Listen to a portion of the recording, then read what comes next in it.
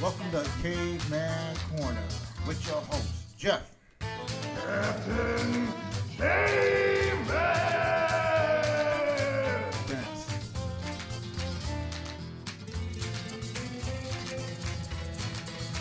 Didn't do so good on the open today, Ray. Oh, I'm sorry. You missed the whole Caveman Studios and all that stuff.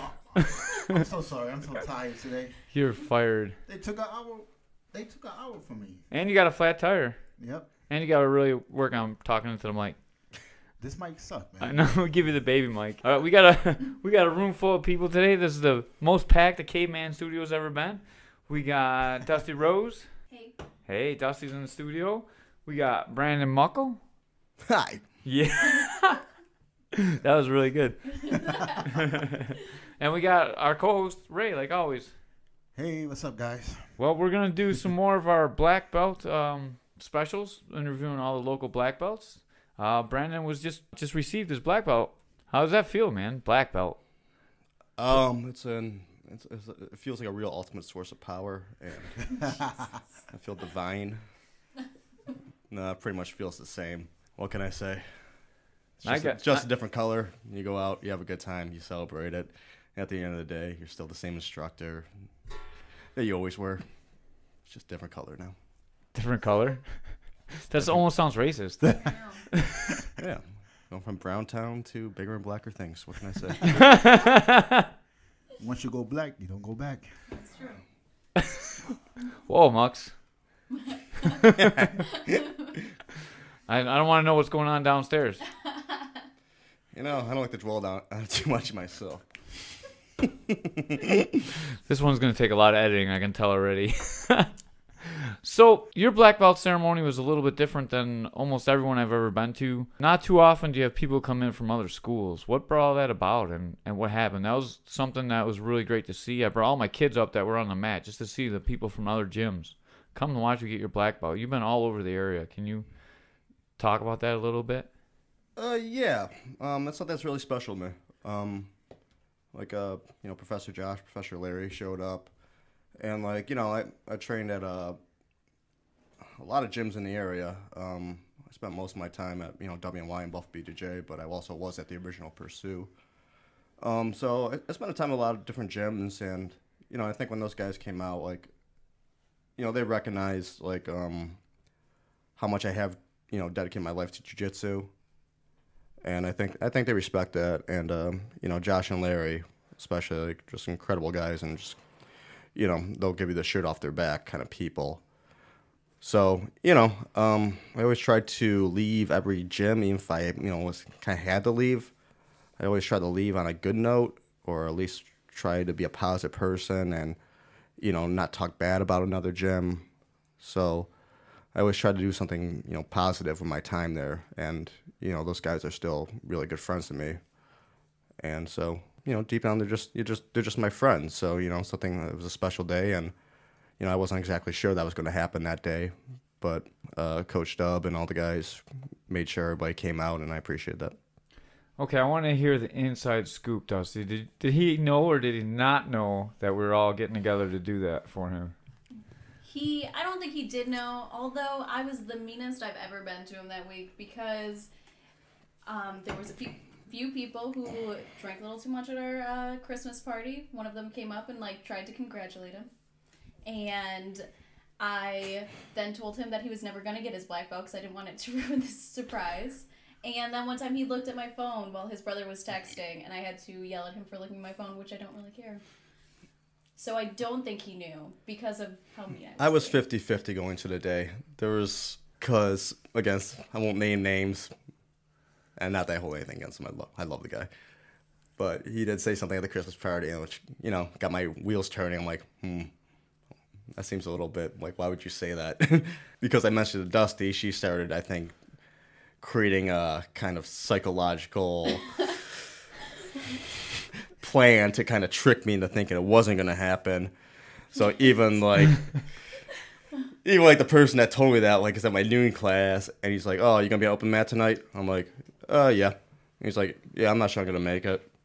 And it was just kind of playing off. It was good. It was good acting, but deep down I'm like, I'm on to you. But I was 50-50 going into the day. And it was a huge storm that night, if nobody remembers. So Dubs was afraid we were not going to make it too.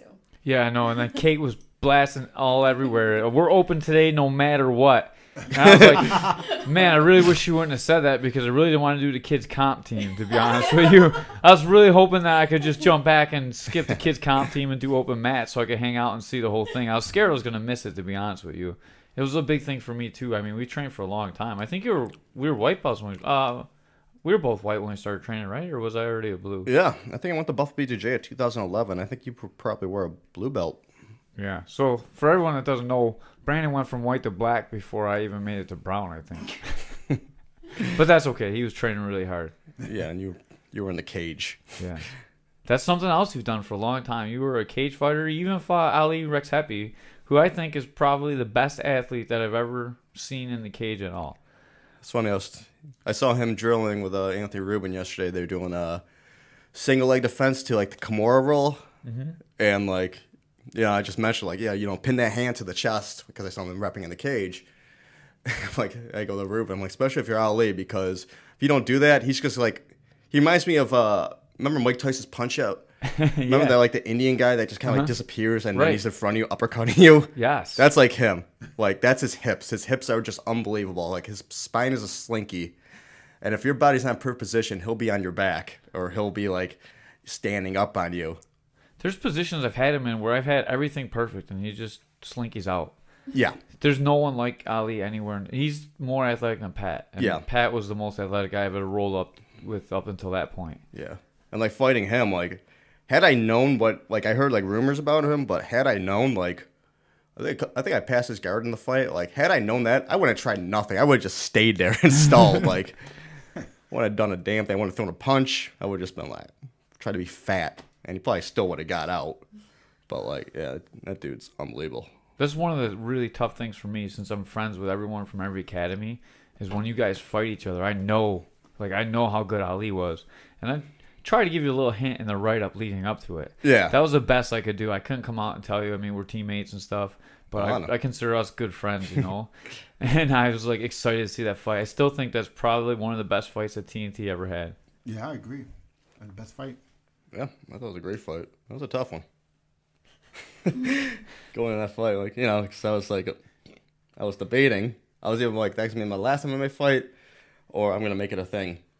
And I wasn't sure how I was going to go with it, because I was thinking about going to TriStar in Montreal, because I was like, kind of like doing really well in MMA, but at the same time, you always got that jiu-jitsu thing in mind. It's like, I could always feel it if I took away time from my jiu-jitsu, I felt it. Like, and I think when I got the WNY, I was like, rolling with like guys like Antonio and that crew, and like I saw like what they were bringing the level at.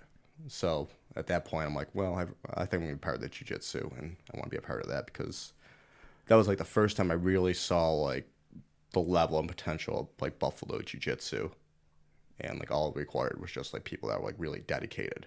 And once I saw that like on a competitive level, then I'm like, okay, I'll be a part of this and I'll let go of the MMA. What do you think is harder to compete at, MMA or jiu-jitsu at that high level? I mean, at local tournament level, but at like Pan's Worlds level. Oh, at the highest level, it's jiu-jitsu. It goes in such a micro.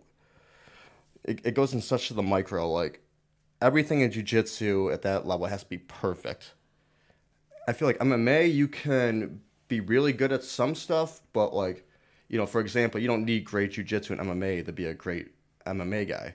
You can have great posture from the guard and beat the crap out of a really good jiu-jitsu guy, which is, it's jiu-jitsu in the South, but I don't need to know a bunch of leg drag variations and counters and, repummels and stuff. So in MMA, you can get away with, not having to advance certain positions. You can get away with posturing and beating somebody up.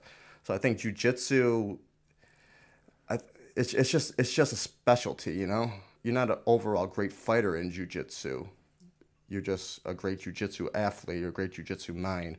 Where MMA, you got to be, relatively good at a lot of things. But jiu-jitsu is like that ultra focus where you go to super deep waters. And then, to me, that's like, it's always such a cliche, but I really feel like jiu-jitsu is more like chess than MMA. Chess, MMA is like chess, but it's chess where you can drop a bomb on somebody and the chessboard and blow it up, you know? Well, let's hope it's not too much like chess, because Ray's fighting soon, and I've seen Ray play chess, so I don't. I want to see Ray win a fight. Oh, damn. Why you gotta throw me under the bus? Dude, you've been throwing Alex Carroll's girls under the bus, so I gotta Okay. strike back for him a little bit. All right. He's helpless, so I gotta do a little poking back for him. Sell the fight. Yeah, she got more balls than him.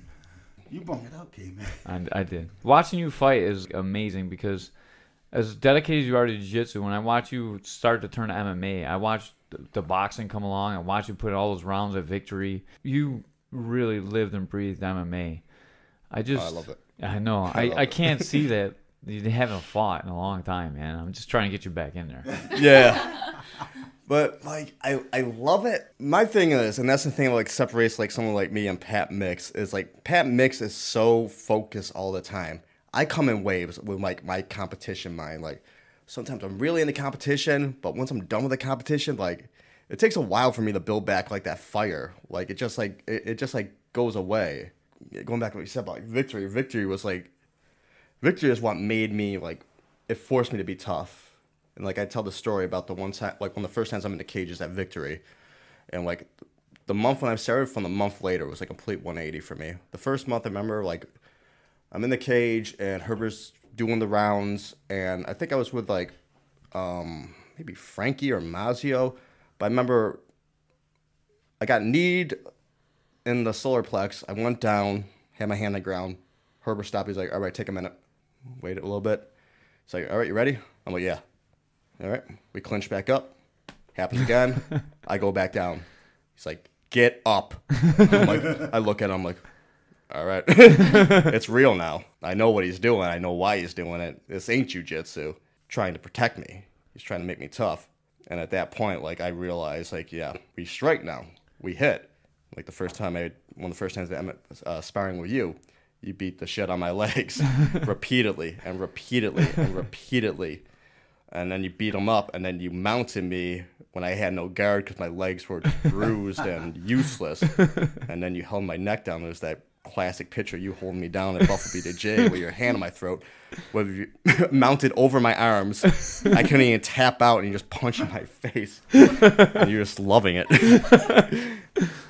Man, Just sadistic and tough and real. But, like, once I remember, like, a month later, I'm in the cage, and I'm starting to find, like, you know, how I can blend my jiu-jitsu together and, you know, set up my strikes, and my takedowns, my strikes, and it wasn't always perfect, but, like, I once I started realizing I can blend my style with MMA, like, I really started to enjoy it, and I love the boxing there, man. I love working with Tommy and Paulie, who were there.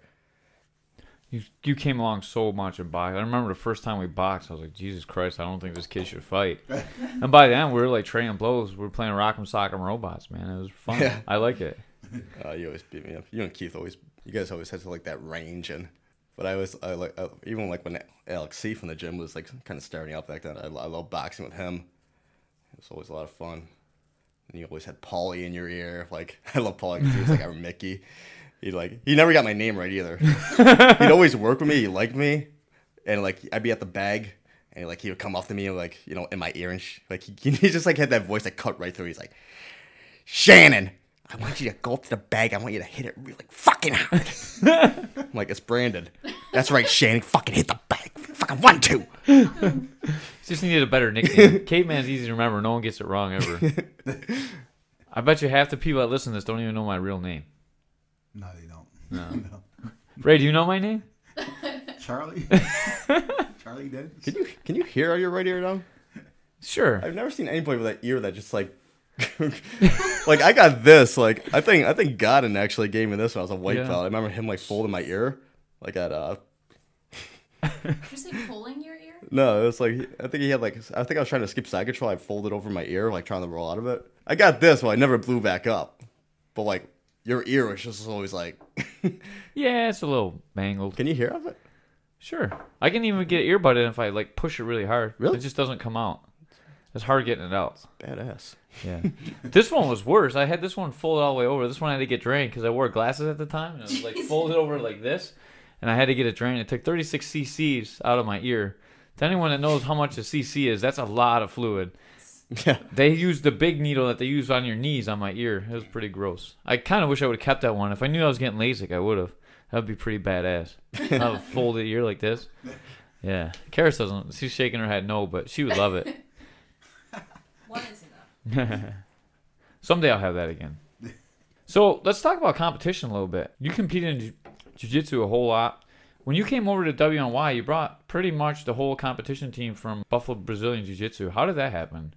Well, they didn't really stick around much. I mean, I'm not getting into details, but, I was working at Buffalo BJJ and eventually got to the point where the atmosphere just wasn't working out for me. And, I give all, Professor Chuck was an incredible instructor. And I still think he's one of the finest instructors. His knack for jiu-jitsu and his lineage training directly from Carlson is he just really understood jiu-jitsu, and above anything else, he taught me how to teach jiu-jitsu. I think, not to cut you short a little bit, but I think he's one of the best teachers I've ever had at jiu-jitsu. When Henzo came, Henzo was a little bit better teacher, but he's the only person I can think of that was even close to Chuck. Yeah. Chuck just breaks it down so well. Yeah, and I always respected his way of, he didn't care whether you were training a technique for 1 week or 6 weeks. It didn't matter. But the thing was, he's going to drill it into you whether you liked it or not. And I always respect that, because I feel like a lot of jiu-jitsu instructors will just teach something one day and then go on something else the next day, and they're really scatterbrained. But that's not how you learn anything. You don't, you can't spend if you're learning chemistry, you can't spend 1 day on one topic and go bounce around to another topic and come back to it 6 weeks later and expect people to know it. No, you got to really hammer it into people. So he did that, and I think that's one of his finest attributes, and just understanding, the body mechanics of things and breaking down techniques. And, it's a credit being part of a great lineage directly from Carlson up to De La Riva. But going back to your original question, yeah, I was working there. Unfortunately, the atmosphere just it just wasn't working out for me. And I know Chuck, he demands things his way, and I respected that, and I wasn't going to try to change anything. So, I decided to leave. When I left, some people felt the same way, and we came over. I think I brought some of the competitors. I think John Reynolds came with me, but he didn't stick around much because they went back to Buma. Because obviously there's a bunch of both BJ people, so I felt more like their team. And also WNY kind of it was kind of a little hostile at the time. But, yeah, we came over, but, I kind of knew everybody, so I felt like I was in a better position because, I knew a lot of those people because I spent so much time training MMA, so I knew a bunch of people from the Victory merger, and I trained with a bunch of people that I worked with at at Buffalo Training Center, and I knew you. Yeah, WNY was just a hodgepodge of collective gyms that came together. So I've been in the scene a long time. So for me, the transition was a bit easier. And I feel like a lot of those guys, they were kind of they came in, and WNY is such a big place. It's kind of I imagine moving to a new high school and just going to cafeterias. Where the hell do I sit? For a while, I think we had the best competition team around. We had all the guys that you brought. We had you. We had Antonio. We had Catillas. We had Zhao, we had Jordan Speed, Marlon. I mean, the whole team was just a bunch of killers. And that's the thing. That broke my heart when that happened. Because, I think best team easily, I think you got Toronto BJJ. I think you got a few schools in New York City. I don't think anybody would have touched us in, a 400, 500-mile radius had we all stuck together. I really believe that. Because it's just, for a good jiu-jitsu team, you just need people dedicated. And it takes a certain person, because there's no money in jiu-jitsu. It takes people with a fire in their belly. Everybody else is just a hobbyist mostly. But if you want to be a competitor in jiu-jitsu, that means you really want it for reasons outside of monetary gain. You want to solve the puzzle. It's eating away at you. And I saw that. And we had so many good guys who are training every day. And we had people that were making sure people coming early and coming to the open mats, and people breaking down the techniques. Those are the positives. There was also some cons to certain things. But, had the team stuck together and we were able to make it work, oh, my God, dude. WNY still has some really great guys. Lima has great guys. Buma has great guys. I feel like every gym has some really great guys. But, my thing has always been, if Buffalo really wants to produce adult-level world champions at purple, brown, and black, then the city needs to work together because the city's really not big enough. It's not like LA. It's not like New York. It's not like Miami. The city needs to work together to create, like, collective open mats and have, like, pro-level competition trainings and really work to pass down the knowledge that people gain to the teenagers and the kids so they know how to go through the circuit and, how to play the game and how to learn techniques and how to build your system. So, like, to me, it's just, like, it's, as much as I love the local tournaments, to me, the local tournaments never really mattered. I always thought bigger than that. Like, I want to see how we did in New York City. I want to see how we did at Pans and Worlds, and that's all that really matters. If you're king of Buffalo, so what? If you're the king of Pittsburgh, whatever, New York, great. But, like, at the end of the day, like, reach for the stars. Why try to be the best in one city? And I feel like, it takes a city effort. In New York, they got, like, Unity Open Mat. All the teams come together, they train. In LA, all the teams come together, they train. Because it's understood. We all train together, let the cream rise to the top. But I think Buffalo being, unfortunately, there's a lot of still politics that stems way back. That it's kind of tough to do it. And I really wish that situation wasn't like that. I really think there needs to be, like, a neutral ground where that can happen. And, even if it's, like, once a month, bring everybody together, let the scene grow, let the skill grow. Then let's see how we do at these, like, major tournaments. What do you think makes this split happen all the time? Because it seems like this gym split and they split and they split. The same core of competitors kind of stays together, like Antonio and them guys. They left, they all went to us, and then they all went to Lima. They're all kind of staying together, trying to get the best training that they can. Yeah. But I think it kind of ends up hurting everybody because they get together and they only train, and now they're eliminating us from them and them from us. You know what I mean? We're not able to all train together. Why do you think that happens over and over again here in Buffalo? Seems like it's like a revolving door where the competitors go.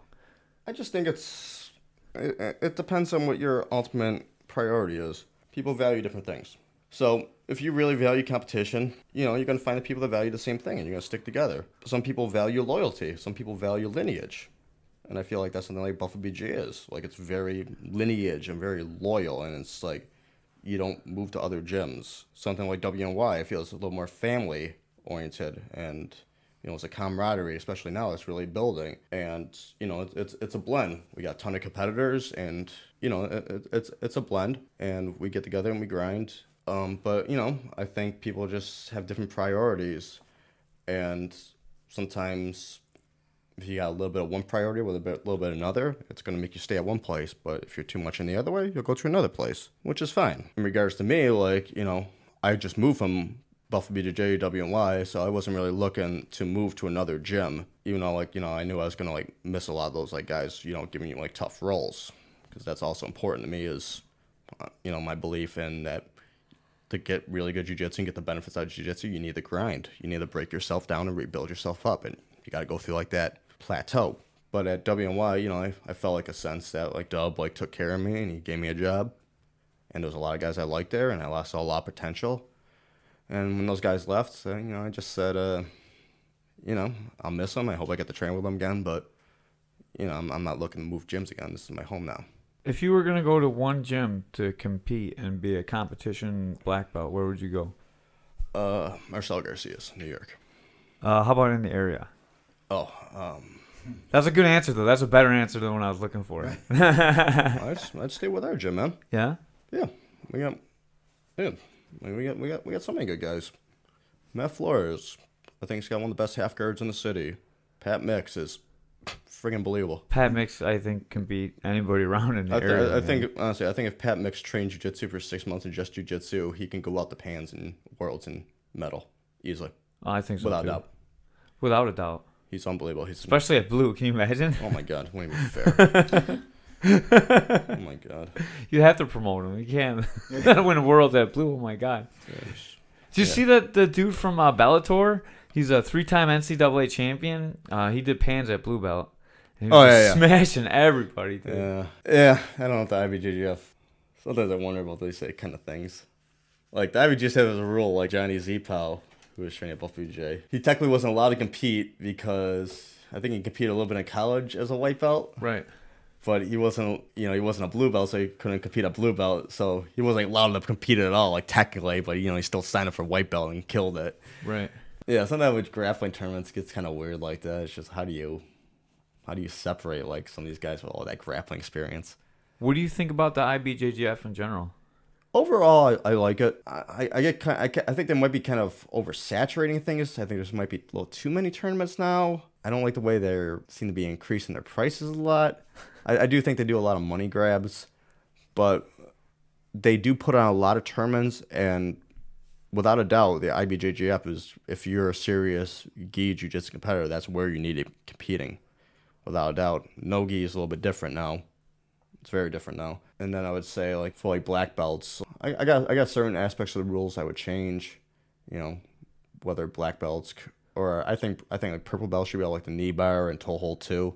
I think in IBJJF black belt level no gi, they should be able to heel hook if they want to stay competitive with like EBI and ADCC and all that stuff. Sure. And I think the IBJJF should be offering way more money for athletes. I don't have their books. I don't know what they make. I don't know how many people they pay. So I don't have their books. So I don't know exactly how it works out. But they got to be making a ton because they're making all the money on all the black belts and stuff too. They have to go through all the filings and yeah. What do you think about that? That they're kind of running ranking of jiu-jitsu everywhere. Do you like that? That there's like one organization that, if you want to be a black belt and be ranked and be able to rank people, you pretty much have to go through the IBJJF. Yeah. Well, I mean, I don't really support a monopoly in any kind of regard. I think it's good because it is a form of police that prevents a bunch of fakes from getting through. It keeps in mind the lineage and respects the lineage. And in my mind, jiu-jitsu lineage, it's really, really important. Because the gyms that exist that don't have an actual lineage, they just have a grappling instructor. And those guys 9.9 out of times suck. They got terrible jiu-jitsu. They don't understand it. They look at jiu-jitsu as just a bunch of different techniques that don't kind of blend together. It's just like, oh, I got an armbar, I got a mount escape. But it's not a deep level jiu-jitsu because they're not trained with deep-minded jiu-jitsu people. They don't get to understand the intricacies of it. So I think the IBJJF, I mean, I like that. I actually do support that. Like that, if you're going to compete in an IBJJF tournament, you got to be accredited from an IBJJF instructor, or you got to like have the lineage to prove it. Because if not, then it just kind of like I don't know. Like I just feel like it'll decay and kind of disintegrate a little bit. Every other tournament, you don't need to have that. Like you can go register, but the proof is in the pudding. Why do the best guys compete in the IBJJF tournaments? Why do you see guys from Atos and Alliance and GFT and all these teams? Why are they producing the best guys? Why are these guys going out to Worlds and killing it every year? Well, it's in the lineage.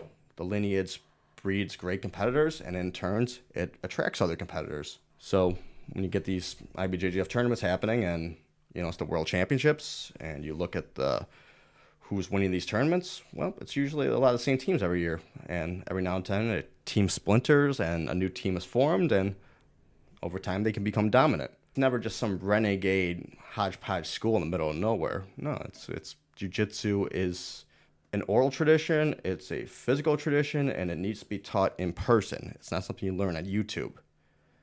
It can't be taught. You gotta feel it. You got to drill it. You got to spend hours and hours and hours and hours and hours doing it. In that regard, I respect IBJJF for doing that and keeping that strict. I mean, I don't like the fact that I have to pay $400 for a black belt registration now to the IBJJF so I can get striped a couple years from now. But yeah, what can you do? Yeah, that's it's the best thing you have for a diploma in jiu-jitsu that means something. I like aspects of it, and I don't like other aspects of it. Just like I think you should get points for turnover. I don't think they should rate black belts to be able to get tips. You know what I mean? Yeah. I like it. I just wish it was just a little bit more regulated somehow. What you said about monopoly feels like 100% correct. Yeah. Well, I think they definitely don't have the no-gi monopoly anymore. Not that they really did. But yeah, like something like the rules too. Like I don't understand. Like I don't disagree. Like I don't think a reversal should necessarily count. Maybe like get an advantage or something. But someone put to me like you shouldn't get rewarded for being in a bad position because you got your guard passed. Which I don't disagree. But like I never understand why crucifix doesn't get points. That was always my pet peeve because I always loved looking for crucifix. It's like, dude, you got the guy like spread out, no arms. You took away both his arms. Right. You get points for knee on belly, but you don't get points for crucifix. Like I never understood that. And there's a lot of ways to game the system in IBJJF, like, putting your toe back in half guard so you could repass and repass and repass and rack up points, like stuff like that. I could probably go on and on about this. That's what we got you here for, to go on and on about this. Yeah. Yeah, that's the worst thing about being a competitor in Buffalo, man. It's so expensive to compete because you got to always travel. If you're in LA, there's so many tournaments by you. You don't have to. You just got to pay registration fees and find a way. You just need a car. Right. Like in Buffalo. Like, honestly, that's like, for me, like 5 years competing like jiu-jitsu like every day or like every week. Not every week. It becomes exhausting like financially. It does. Very exhausting. I think that's kind of why all the competitors stick together too, so they can carpool, they can get to everywhere together. Yeah. Like if you got guys that are going to Pans, you got to be training with these guys because not only do you need them to train with, you financially need them to be able to get to these tournaments. So these guys almost are forced to stick together whether they want to or not. Yeah, absolutely. Well, they're your team. They're teammates, man. Like I was going to say, if I was going to compete in IBJJF and I wanted to do Pans or World, I would probably go train at Lima, to be honest with you, because those are guys that are going there. You kind of need that support, Training with everybody. Yeah. I mean, I think we should have open mats everywhere. And that would, like, fix a lot of the problems. I agree. You should be training with, like, if you're training with a tournament, you should be training with as many people as possible. You should find out the top guys, but you should be seeking out people with different kind of games. And every school has something to offer, man. Right. Every single school has somebody in that school that has really good jiu-jitsu and has something to offer. Again, like you look at like some place like Lima, Antonio's got like one of the best single leg X guards and like one of the best guards. Like he's just got a really great competitive mind. Like when he is in passing mode, like he's super conservative. He doesn't let you get grips, but when it's time to go and pass, he's gonna go at it. His mindset's the reason why he took silver pass this weekend. Right. And if I wanted to go train at Buma, like you got someone like Larry Backless who's got phenomenal half guard. Best half guard in the area. Oh my God, I think, and one of the best, sure. one of the best mounts. Like his mount's unbelievable. Or Josh is incredibly like conceptual mind, and he's always got something on his brain he's thinking about. He's another great teacher. I mean, you're a great teacher too. I'm just going around you because obviously I have Brandon sitting here. Brandon is an awesome teacher. I've taken classes from Brandon, and he breaks everything down very well, especially exactly where your feet are supposed to be, where your hands are supposed to be on the passes. Ray can attest to this, right? How are privates with Brandon? Oh, that was great, man. I picked him because I know he did MMA, and he knows what he's talking about. And I had fun with him, and hopefully I could do some more with him. Now that he's a black belt, they're only $196 an hour. Josh, I wish. But wait a minute, I work in 3 jobs now. Good. $296 an hour. Yeah, don't tell me Brandon, you that. should let me be your hype guy. I'm going to get you all kinds of business. What was I saying though? But yeah, like every school has got something amazing to offer in this area. I always feel like, if we just find a way to combine it and put a lot of the differences aside and find a neutral spot to train, we're all going to get way, way, way better. And to me, that's the one thing that always mattered to me, was just making Buffalo the best jiu-jitsu spot we can possibly make it. We can make it this amazing, concentrated area where just like the knowledge is spreading and the competitors are going out there and winning big tournaments, and we're just grinding, and it could be something, but we can keep it separate. We can have our local tournament every year and beat the crap out of each other and have a beer after and see who's the best in the area. That's fine. I always feel like the people that work the hardest will end up at the top, and people have different priorities in life, but the people that really want to be the best jiu-jitsu will rise, and I truly believe that. I really feel like if we're gonna really maximize our potential, we need to put away a lot of the politics and find a way to make it work. If not, every school will continue to improve. No one's going downhill, but we're not really maximizing our potential. It depends. We need to get a world champion out of Buffalo. That's our goal. Somebody has to do it. At the adult level? Adult level. Yeah. I mean, well, we had Jordan Schultz. Not that he didn't really accomplish it in Buffalo, but yeah, he was already out. I don't count him. Yeah. Well, he did it, but It's he tough. was in Atlanta. It's different. It's tough, man. I broke into the top 8 at Worlds at Purple, man, and it was just like a brick wall. Mm-hmm. Like fighting Gonzaga. Like I'll never forget that moment. It was just like someone my size with that like amount of technique and pressure, and just like this is by far like it's just like like it's that feeling like when you're being outclassed, not by physical attributes, but just because this guy has been training twice as long as you in a room full of killers since he's been 5 years old, and that's what it takes.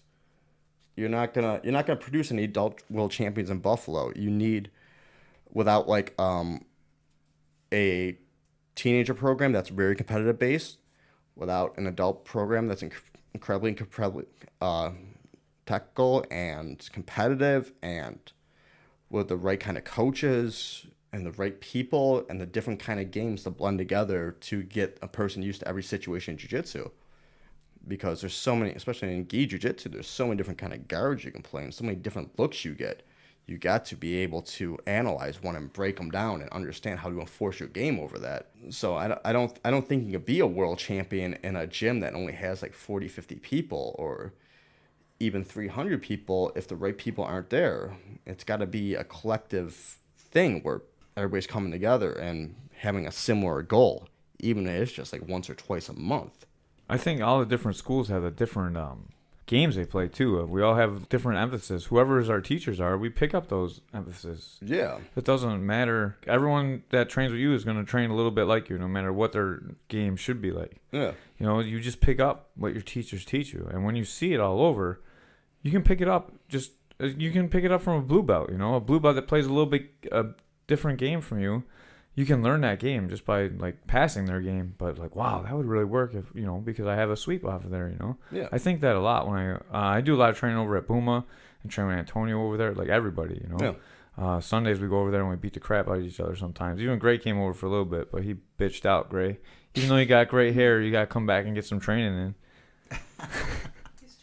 He's too pretty for it. But it's great training over there, and Yeah, I go to Boom like once a month. My Yeah. brother's over there. I love those guys. speaking of your love brother, how did you guys get into jiu-jitsu?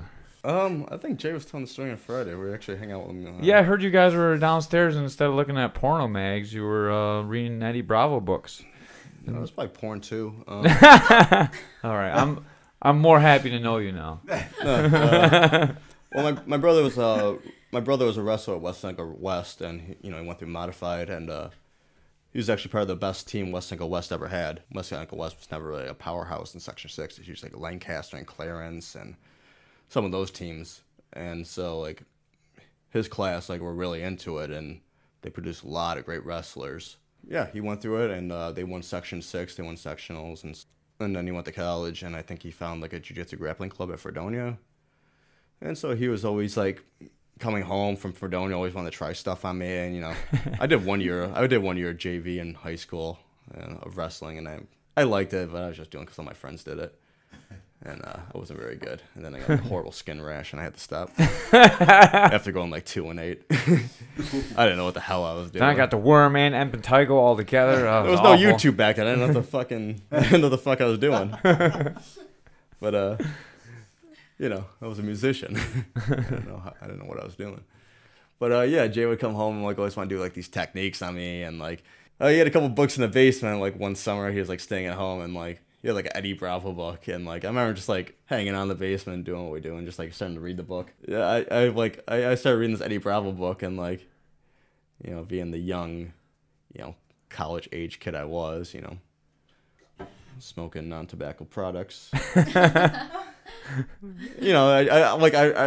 Eddie Bravo put it away. It was he put all his games into a system. So he had his rubber guard game, and he had his half guard game, and he had his his top game, and he described each kind of game is your own video game, and when you want to play this, you do that. When you want to do this, you want to do that, and each system has its own path that you got to follow. And it's all a bunch of flow charts. And I don't know, just being kind of the nerd I am deep down, it just kind of made sense. I'm like, this is pretty cool. So Jay would start doing stuff on me. I'm like, I started asking questions, and he was actually he went from Chuck's to Primo at Horizon for a little bit. I started going there. Jay at the time thought Chuck didn't like him. I don't know if Jay owed money or something. Probably did. It's easy for Chuck not to like you on top of that. Yeah, Especially if you train with Primo. Yeah. Because he didn't like Primo too much either. He just posted a thing about Primo the other day. He's like, before I was in Buffalo, you just had fucking Primo Luciano or whatever. It's so funny. I was like, dude, that was 13 years ago. Let it go. Chuck is just a good shit talker. Primo's a purple belt now, I think. I haven't heard nothing from Chuck You know, on Facebook. He's in Facebook jail. Poor guy. Oh, Makes our worlds less good when Chuck is in Facebook jail. I think Primo had class like once or twice a week on Wednesday, and he did like this it was like he called it MMA class, but you know it's like he hit like the cardio fit class, like punching machine, Yeah. and he like I don't know, he'd have you do like armbar from mount for 12 weeks in a row. And, like, it got me into jiu-jitsu, and I give him credit for that. But then the one day I decided to go to, like, I was really getting into it. I'm like, I want to train more than twice a week. So I saw BTC had a, free class or whatever. So, I decided to check it out, and I drove over to Clarence Center. And I think that's, like, a bunch of guys were there that, like, are now in the scene. Like, I think Chris Robinson was there, and, Craig Ohnstrom, and just, like, a bunch of those guys. Probably Roscoe was probably there. And, that was the first time I got exposed to jiu-jitsu on a bigger scale because there's more people to roll with. And it was just like, okay. Because before it was just me and my brother and maybe, like, one other guy. A new guy, too, usually at Primo's place because they're always coming in new. Yeah. I trained there for a long time, too, before I went to Chuck's. Yeah, then they bounce. Yeah. So after that, it was kind of like no question. It's like, okay, I got to be here.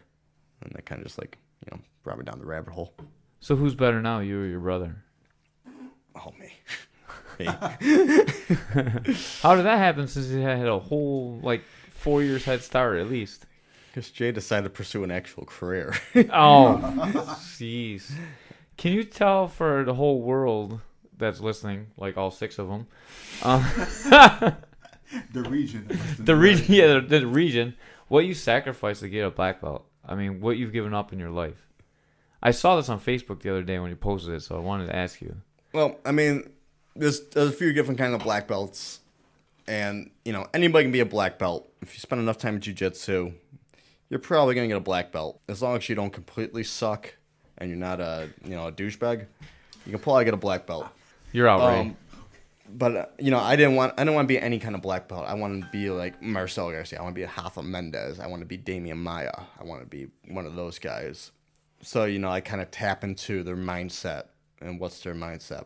Well, you make it your life. You train 2-3 times a day. I don't know why exactly, because I didn't really have the aspirations of being a world champion when I first started. And even when I was going through, like, Buff BJJ and the purple belt, I didn't think I was going to win worlds or anything. Like, I was sure damn going to try, but, like, realistically, like, there's guys that have been training twice as long as you since they were kids, and their dads are black belts and this and that, and like they're training in a little room in Rio de Janeiro trying to get out of poverty.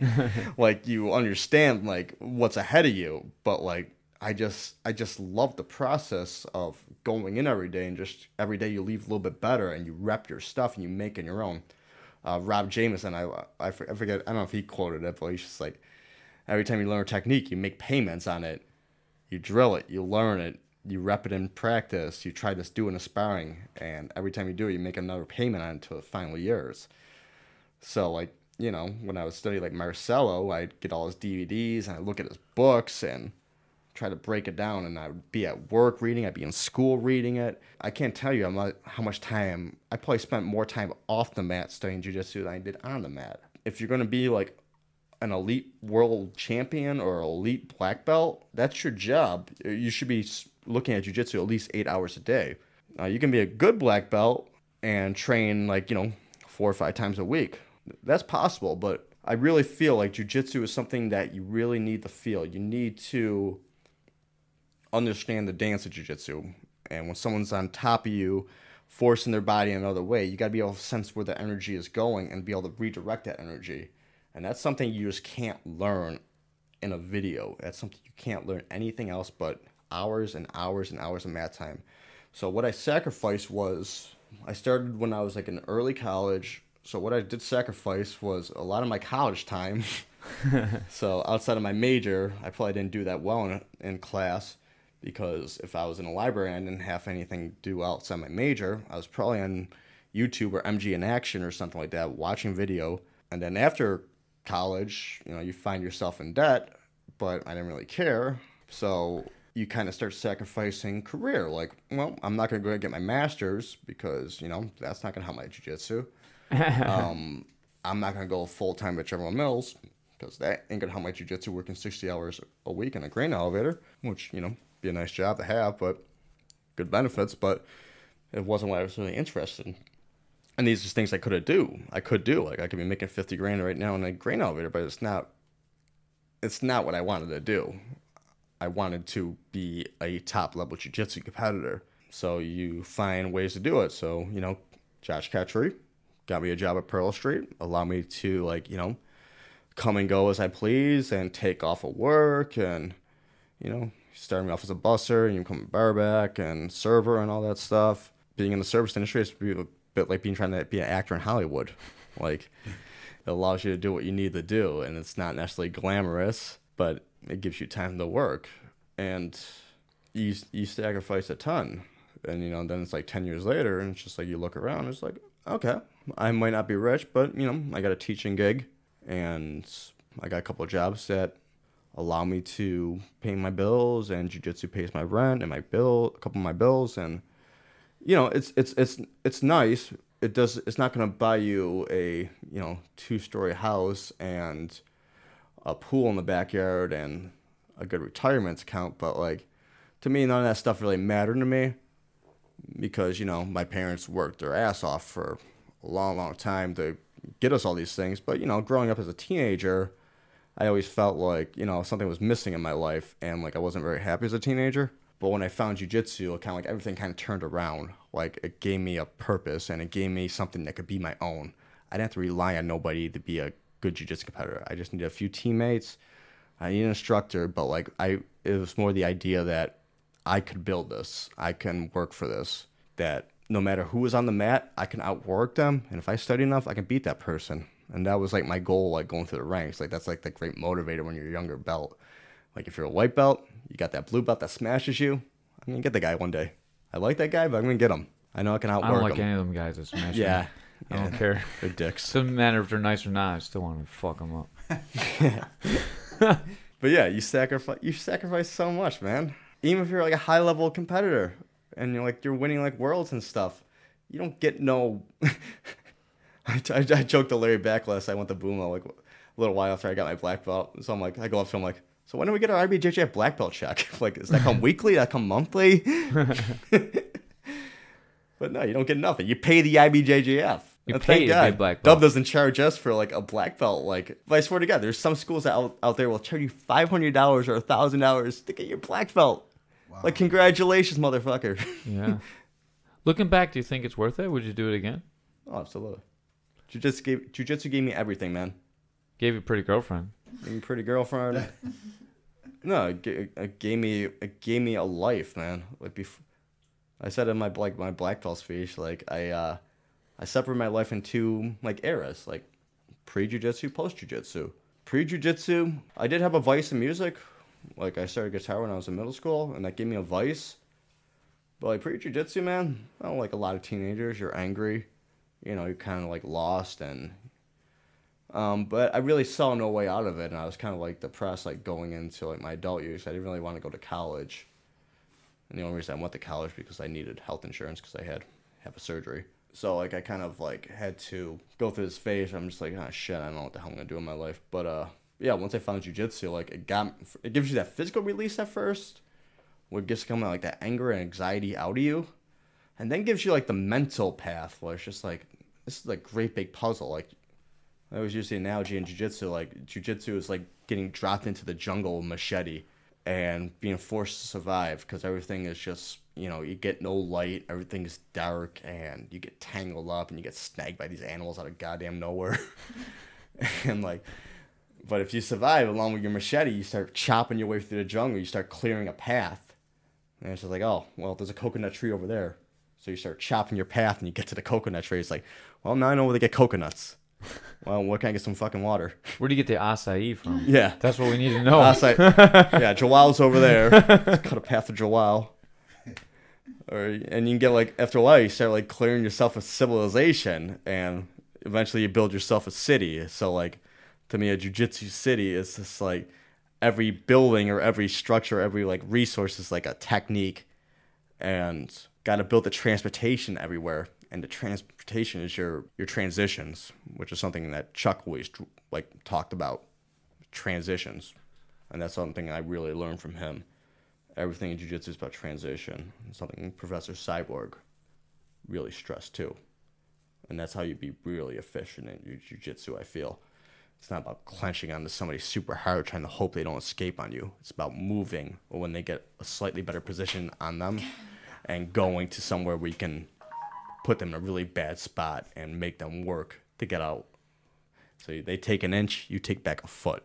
So like that's my thing. So you got to figure out your transitions, your transitions should be like green energy transportation. It shouldn't be no clunker Model T. It should be like a magnetic Japanese levitation train that just takes you there without any energy. Just so everyone knows, we haven't smoked any non-tobacco product before we started this podcast.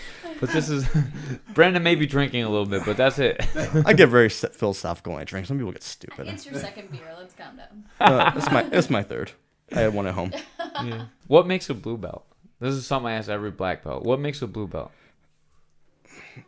I hold people in very high regard. A blue belt, I guess I hold a purple belt way higher in regard than a blue belt. You know, anybody could be a blue belt. I think a blue belt is somebody that trains at least 3 times a week. They gotta roll. If you don't roll, unless you got like some physical condition, again, you lack the physical thing that's necessary to really understand jiu-jitsu. You gotta feel the push and pull of jiu-jitsu. A blue belt is somebody that knows how to get an angle from close guard. A blue belt is somebody that understands how to work a few guard passes and do them well. They can have a good half guard pass. They don't need to know how to berimbolo. They don't need to know any fancy stuff, but they should understand the idea that you need to physically be in the dance of jiu-jitsu. You need to roll. It takes two to tangle, and drilling's good. Drilling's great, but you need to put your time in, because you're never going to be a purple belt if you don't roll. I think you can be a blue belt if you just roll a little bit, but you're never going to be a purple belt, or not a respected purple belt. You got to really understand push-pull energy, and that doesn't exist in drilling. You can simulate it, but it's never going to happen. So same thing with, like, side control escapes. You can drill side control escapes, but you know how you drill a side control technique and then it happens in real life. It's just like, it's different. Someone's committing all their weight to you and all their pressure trying to break your arm. Dusty's got good escape. She takes her fingernail, puts it right in your eye, and then she I gets you're up. just still crying She's that I beat dirty. You, so. You beat me every time we roll so far. So Yeah. So, a blue belt doesn't need a world champion or something, but for me, like, a blue belt is somebody that understands, is going to train and show a little bit of grit and just the knowledge, just basic, how to open up the close guard, how to pass a half guard, how to catch a couple submissions from side control and mount. Usually it takes about a year to 2 years of 3 to 4 times a week to get a blue belt to me. And, it doesn't need to be special.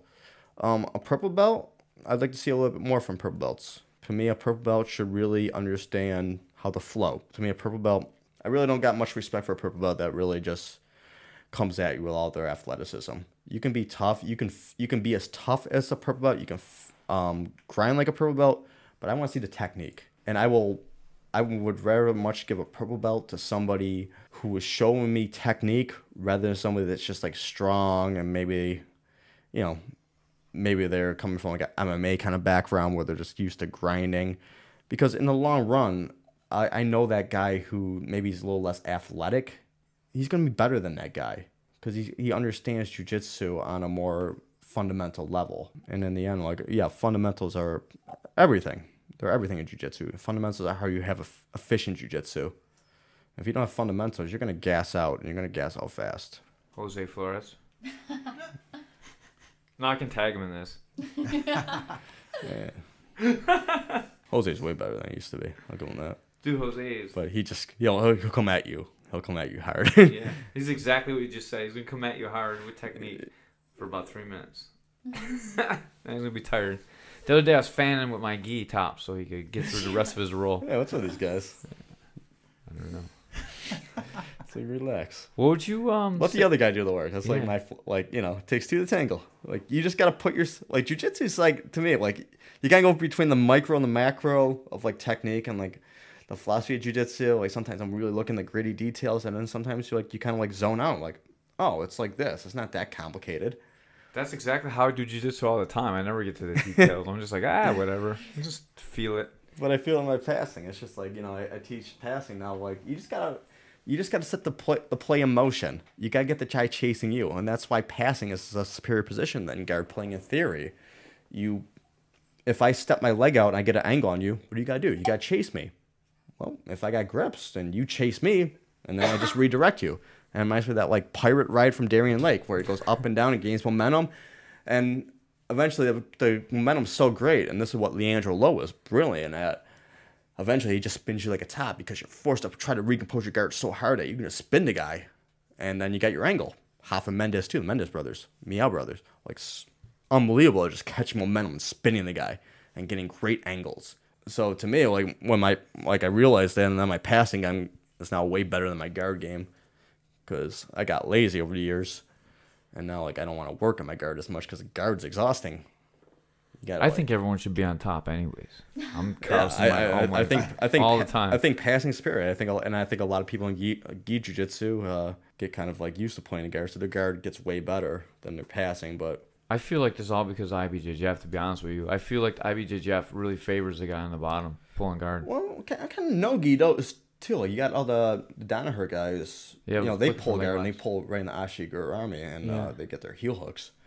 So it's not that passing needs to be like a blend of the old school and new school. It can't be your passing can't be too loose. It can't be too grounded. You got to mix and match. Like, and that's something like the Mendes brothers were unbelievable at. Like they can pressure you and then switch to leg drag and kind of use their athleticism and their transitions to go around you. Same thing like Leandro Lowe, like just with his low drag and just that one arm leg drag, just like you guys can't see, but Brandon's going through the motions right here in the studio. It's amazing, black belt level. But like when you kind of zone out, and it's like now I'm at like black, like you kind of zone out, and you kind of see it. It's just like jiu-jitsu is not that complicated. It's really not. You just gotta acknowledge that.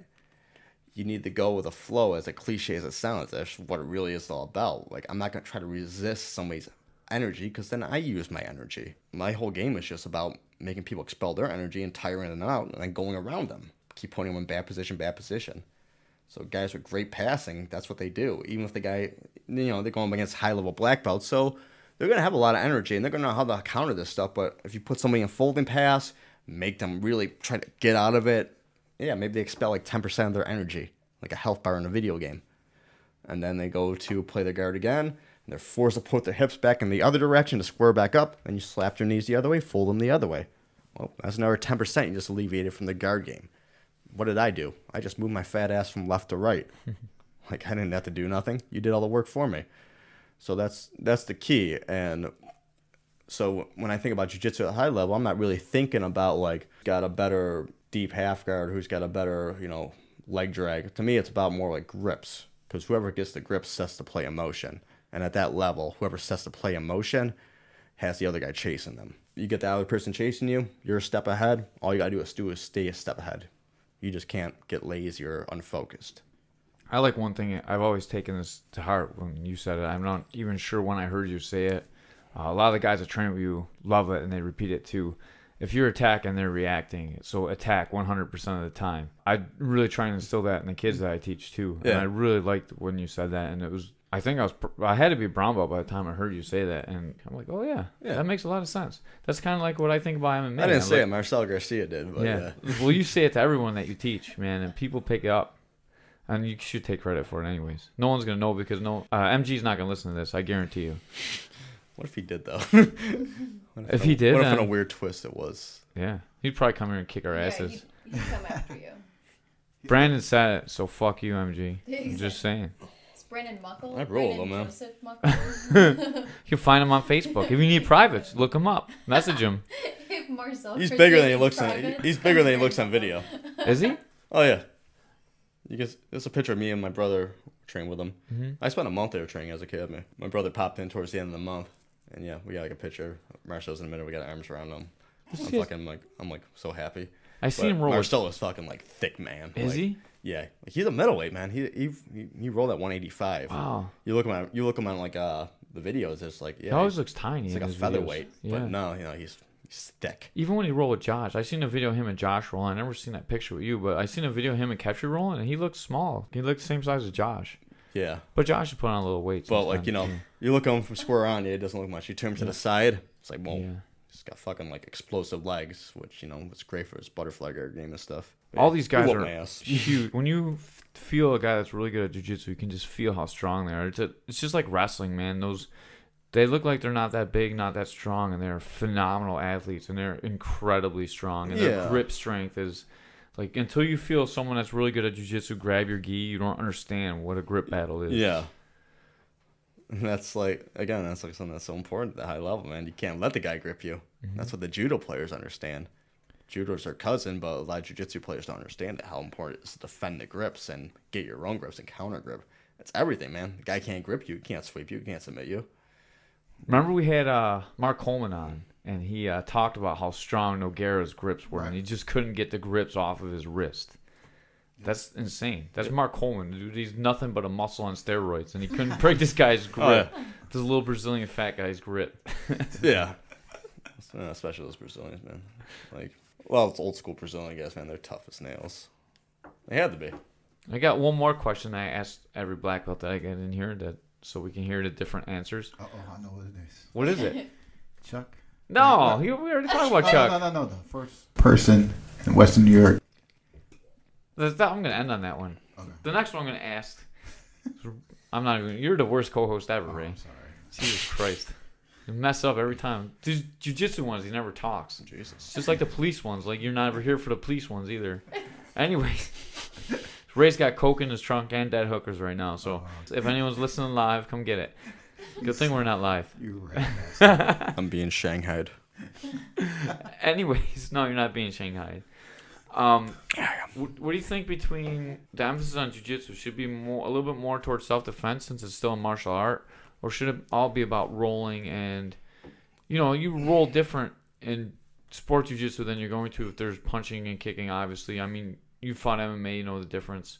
What do you think the emphasis should be, especially like through blue belt? I think there's some good things to know for self-defense, man, but what I don't like is katas. And I feel like a lot of jiu-jitsu self-defense kind of acts as a kata, and it's not bad because it gives you an idea of what could happen. Someone throws a punch at you. But I got issues when people throw, like, wide haymakers and you're supposed to block and, like, do something off it, because that's not how a fight works, man. Like, a fight happens... When you enter a fight, it's like you kind of go in, like, underwater, and it's like... It's very difficult because of the adrenaline. So the only way to really get used to defending yourself, yes, you should be taught the concepts like keeping your hands up and distance control and stuff, and how to stand up properly, like a technical stand up.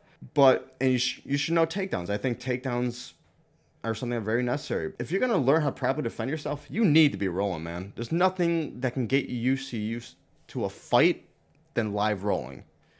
So, you can be the self-defense king. You know every aspect of, like, oh, the guy does this, guy does that. But the truth is, man, until you go against somebody at full speed and full strength and someone's trying to smash you, like, you're never going to get used to a self-defense situation. Like, that only comes with sparring. So I think Dan Luke heard Trumpet Dan from Brady Jiu-Jitsu, like, he said something like, in defense that a sport jiu-jitsu guy couldn't defend themselves properly on the street. And he's just like, dude, like, take your average competitive, like, blue belt. There's so many savages on the blue belt scene now. Your average blue belt probably can go pretty far at the black belt or brown belt level like 10 years ago. The game's just so different now. It's like, imagine you take your average lightweight blue belt world champion, you put him on the street, even though he's never taken a self-defense class, that guy would slaughter anybody on the street. Slaughter him.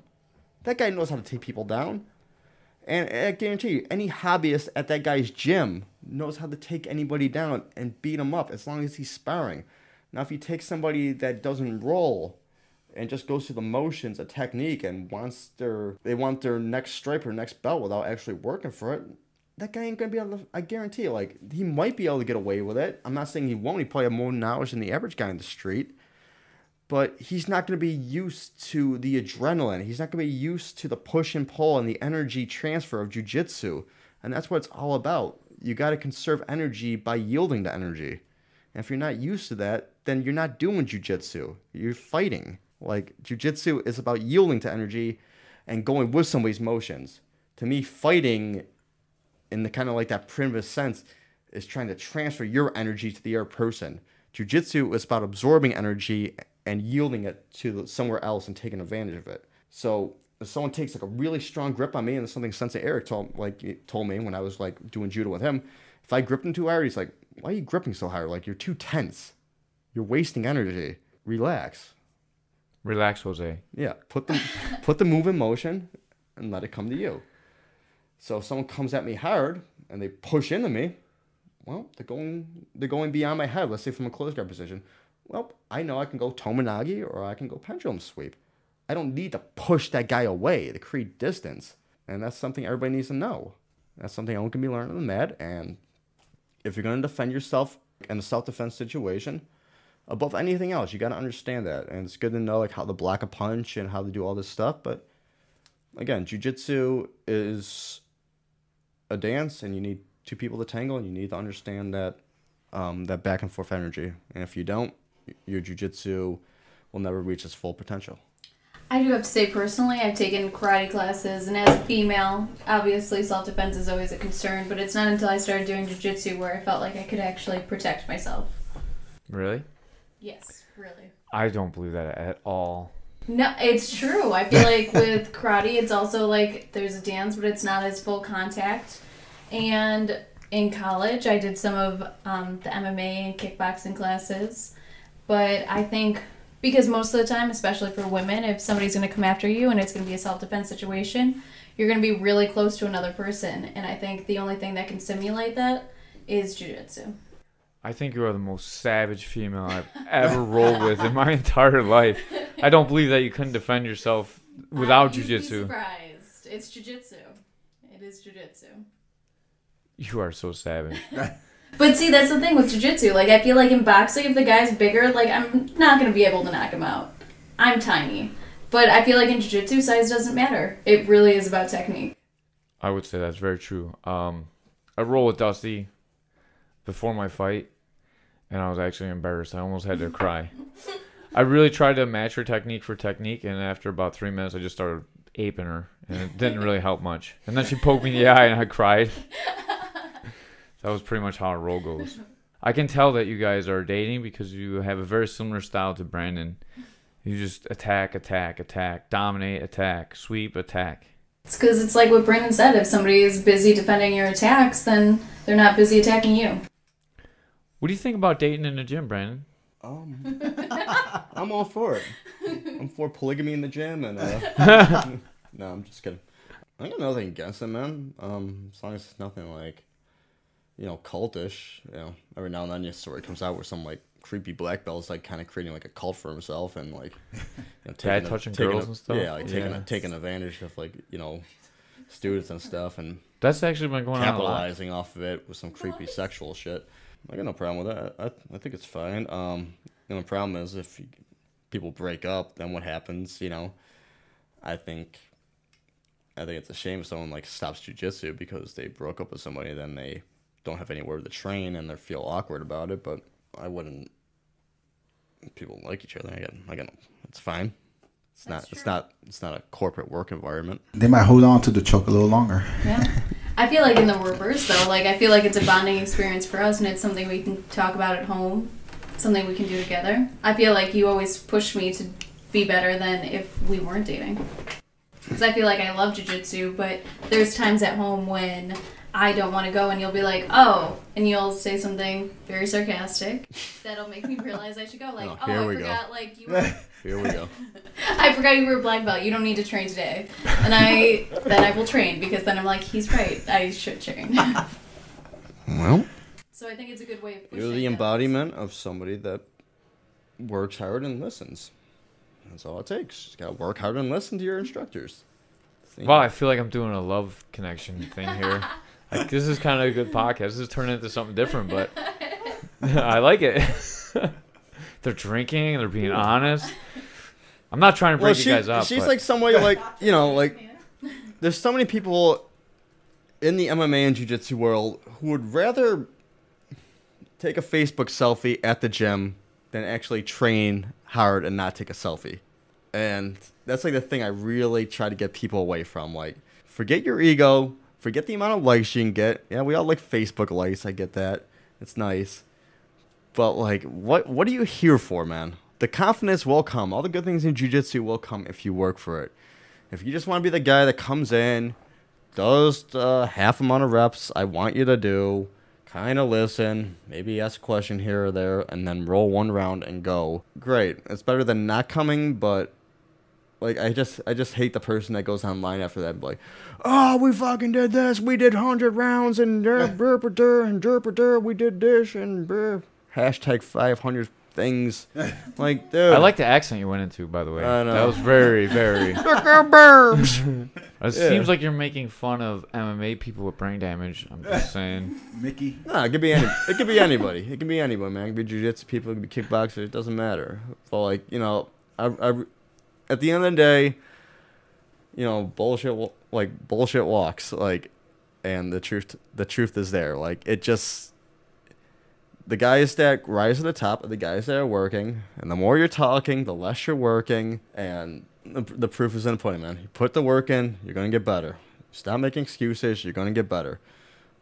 You know, excuses are a dime a dozen these days, and you know, sometimes after a loss, we all go through like moment excuses, like, oh, this happened, that happened, this happened. I've been guilty of it plenty of times, but the difference is, do you take 3 months off after your match or your fight, and you go home and you don't do nothing for 3 months, then you come back to the gym and take another fight without really training? I'm patting Ray on his shoulder if you can't hear that, guys. Wow. Jeez. Yeah, like, to me, like that's the difference between someone that gets really in touch with martial arts, like the real martial arts. Do you come back right to the gym when you lose a fight? If the answer is yes, within like a week you come back to the gym, you're probably pretty committed, man. If you're the person that, you know, has been posting on Facebook every single day leading up to your fight and not really training and skipping classes and not rolling and not sparring and not listening to your instructors, thinking you know better than them, and then you lose, and then you avoid the gym for 2 months, then you come back and you start the whole process over. That's the kind of stuff I do not like. And, like, it's not the way to getting good at something. You got to fail. You got to fail often. And the way you do that is sparring. You got to fail if you want to be a competitor. You got to fail over and over. Just the way I did taking shots to the solar plex, losing my breath, and having Eric Herbert tell me to get the fuck up. Just the way Chuck Anselone told me when I couldn't pass the guard at Abu Dhabi. He told me, you got to pass the other side. You got to fail. You got to do this. Way I got smashed by Larry Backless up and down the mats every day, and I still do.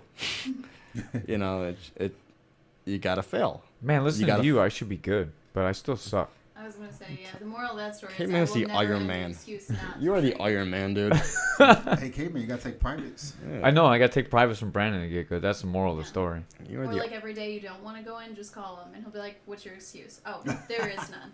I don't think there's been a day where I don't want to go in. Really, the gym is like my sanctity. I like to go Exactly. there. But I feel like so many people have, like, because they never let go of their ego, they're afraid to get smashed on the mats or in the cage, so they never let go. So they never gonna have that building period. It's always about defending what they have. Someone like me and you, we got our ass kicked a ton of times, so we're able to grow, we're able to build. But if you're not willing to put yourself out there and let go, you're never gonna grow. It ain't gonna happen. And that's something like what a really good jiu-jitsu gym is all about. You get that hot shot blue belt, things are all great. If there's higher belts there, they're like, okay, well, now we need to start being serious with this guy. He thinks he's better than us. And they'll break the guy down. And that's kind of something that needs to happen, because now we'll see. Like, well, in a good way. Like, you know, break him down in a good way and support him. Be like, okay, now this is what you need to do. You understand? Like, you need to quit talking shit. Stop acting like you're better than everybody. Stop kicking my ass, Dusty. Because, you know, you recognize it. You can't do this alone in this sport. That's true. That's actually one of my favorite things is when a white belt guy comes in and they're really big and they're like, "Oh, I can do anything because I'm really huge." That's one of the best feelings when you as a blue belt, me as a blue belt is tiny, and then they realize like, oh, I actually need to practice and then I can get better. Do you ever feel like someone tries to hurt your girl and then you gotta go beat them up? Not often, but every now and then you see somebody do something really, really stupid. Mickey Gaskins. Not just Mickey. There's some big guys sometimes that come in. It's just some people are just crazy, man. Pick somebody up, they try to slam them, they try to neck crank somebody, or just like they just do something stupid, try like a heel hook in the gi without like any like just a no in gi jiu-jitsu unless you talk about it first. Just going around heel hooking people in the gi unless it's like talked about prior. So you see some unless you're with Dub, because Dub's gonna heel hook you in the gi. Probably. Yeah. I got no problem with heel hooks in the gi. Just, let me know prior, because 9 times out of 10, it's kind of understood we don't heel hook in the gi. There's no safe words with Dub. He's just going to sweat on you. That's the safe word. Yeah. Hide your feet. What the hell were we talking about? Talking about if you feel it necessary to protect me. Oh. Not just no, you. not really. Pat protects Nicole all the time. Right, I can protect myself. Sometimes I have to smash people when they go up the carousel too hard. Yeah. Well, but I would, same thing. I would do it like anybody else. Like if I see someone bigger, like really taking advantage of somebody like smaller, a 250-pound guy versus like a 130-pound guy. If I see someone taking advantage of that, I don't like that, because chances are, especially as a white belt, they're using their strength and their size. So I don't like that, period, because that's not jiu-jitsu. So what I try to do, I always try to do it in the nicest way possible. I don't go out of the way to smash somebody. But like what I try to do, I try to show somebody the power of jiu-jitsu with the least amount of energy possible. So that's the best way to do it. Because that guy come at you full speed, thank you. You gave me all the energy I need. Sweep you. Get on top. You're trying to push me away from your guard. You're pushing in one direction. Well, redirect it. Go around it. And what you hope is they tap into that. Like, oh, that's kind of what jiu-jitsu is. Like, it's not about how big and strong I am. It's about my technique. Strength is not superior. Strength is fleeting. Strength will go away. But then you clench your muscles for a minute. You'll probably lose about half your power in that minute. So it's fleeting. It's not good. So above anything else, that's what I as an instructor need to teach people, is your strength and your size. It doesn't matter. It has attributes that can work for you, the same way my flexibility works for me, but it ain't gonna help you in the long run. You can go way better if you just let go of it and try to roll like an average sized person. If you're going to try to roll like a Hulk, then it's not good. It's going to be detrimental to your improvement in the long run. Do you feel like man enforcers are kind of, their day is done? Like I remember at Chuck's, sometimes Chuck would give you the, like where he snaps his fingers and it means you better take care of the guy that's taking care of people on the mat. Do you think... no, I remember Chuck had me do that a couple times. Yeah, me too. That was my role. If Chuck snapped his fingers like this, that meant that you were supposed to try and hurt the guy. I mean, there's times he told me to actually hurt that guy because he's going too hard. It's the debate between the business side and like the enforcement side. Chuck is a man of his morals and his code above anything else. Man, I respect him for that. It's just old school jiu-jitsu. That's how it was when he came up, and that's how he put it. And it's different where we're at now. So I was just kind of, where do you stand on that? Now we got being in a place we are now with 400 people, man, it's just like you see new people all the damn time. And it's just like, I think the best thing we could do in this situation, like, and it doesn't happen often. There was a few weeks ago with an open mat where we had somebody come in and it was just kind of like. Saul put that dude down pretty good. Yeah. Yeah, that dude was kind of nuts. But, for your average person who's not completely insane, the best thing you do is, try to provide a positive environment and make it friendly. Like, I think the thing is, a lot of people come with jiu-jitsu and, they think they're going to be fighting. And they think they're going to be, like, in this high, tense situation. And it can be, but, the way I look at jiu-jitsu now, I look at jiu-jitsu more like a puzzle and chess rather than, like, fighting, I don't really see it as, like, even, like, combat sport anymore. So, like, I'm way beyond that point of, like, just, like, going into it, like, oh, I got to beat this guy up. Like, but that's how a lot of people think. And a lot of people have their ego on the line when it comes to that stuff. So when it comes to, like, the mad enforcers, like, I don't want to make anybody feel bad for trying to win, because it's human instinct to try to win. And it's human instinct not to try to get your, your masculinity smashed or your femininity smashed on the mat like that.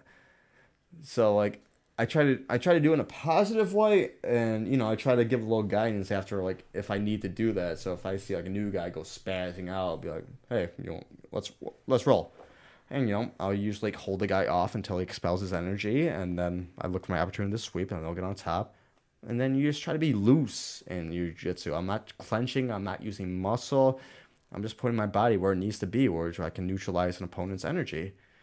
And once they kind of like, gas themselves out, then it's just like, all right, hopefully they get an idea of what this is all about. And that's the shitty thing about getting better at jiu-jitsu is you start gaining weight. That's true. I've noticed that a lot. Like, all the black belts in the area have really put on a lot of weight. No offense. Even you.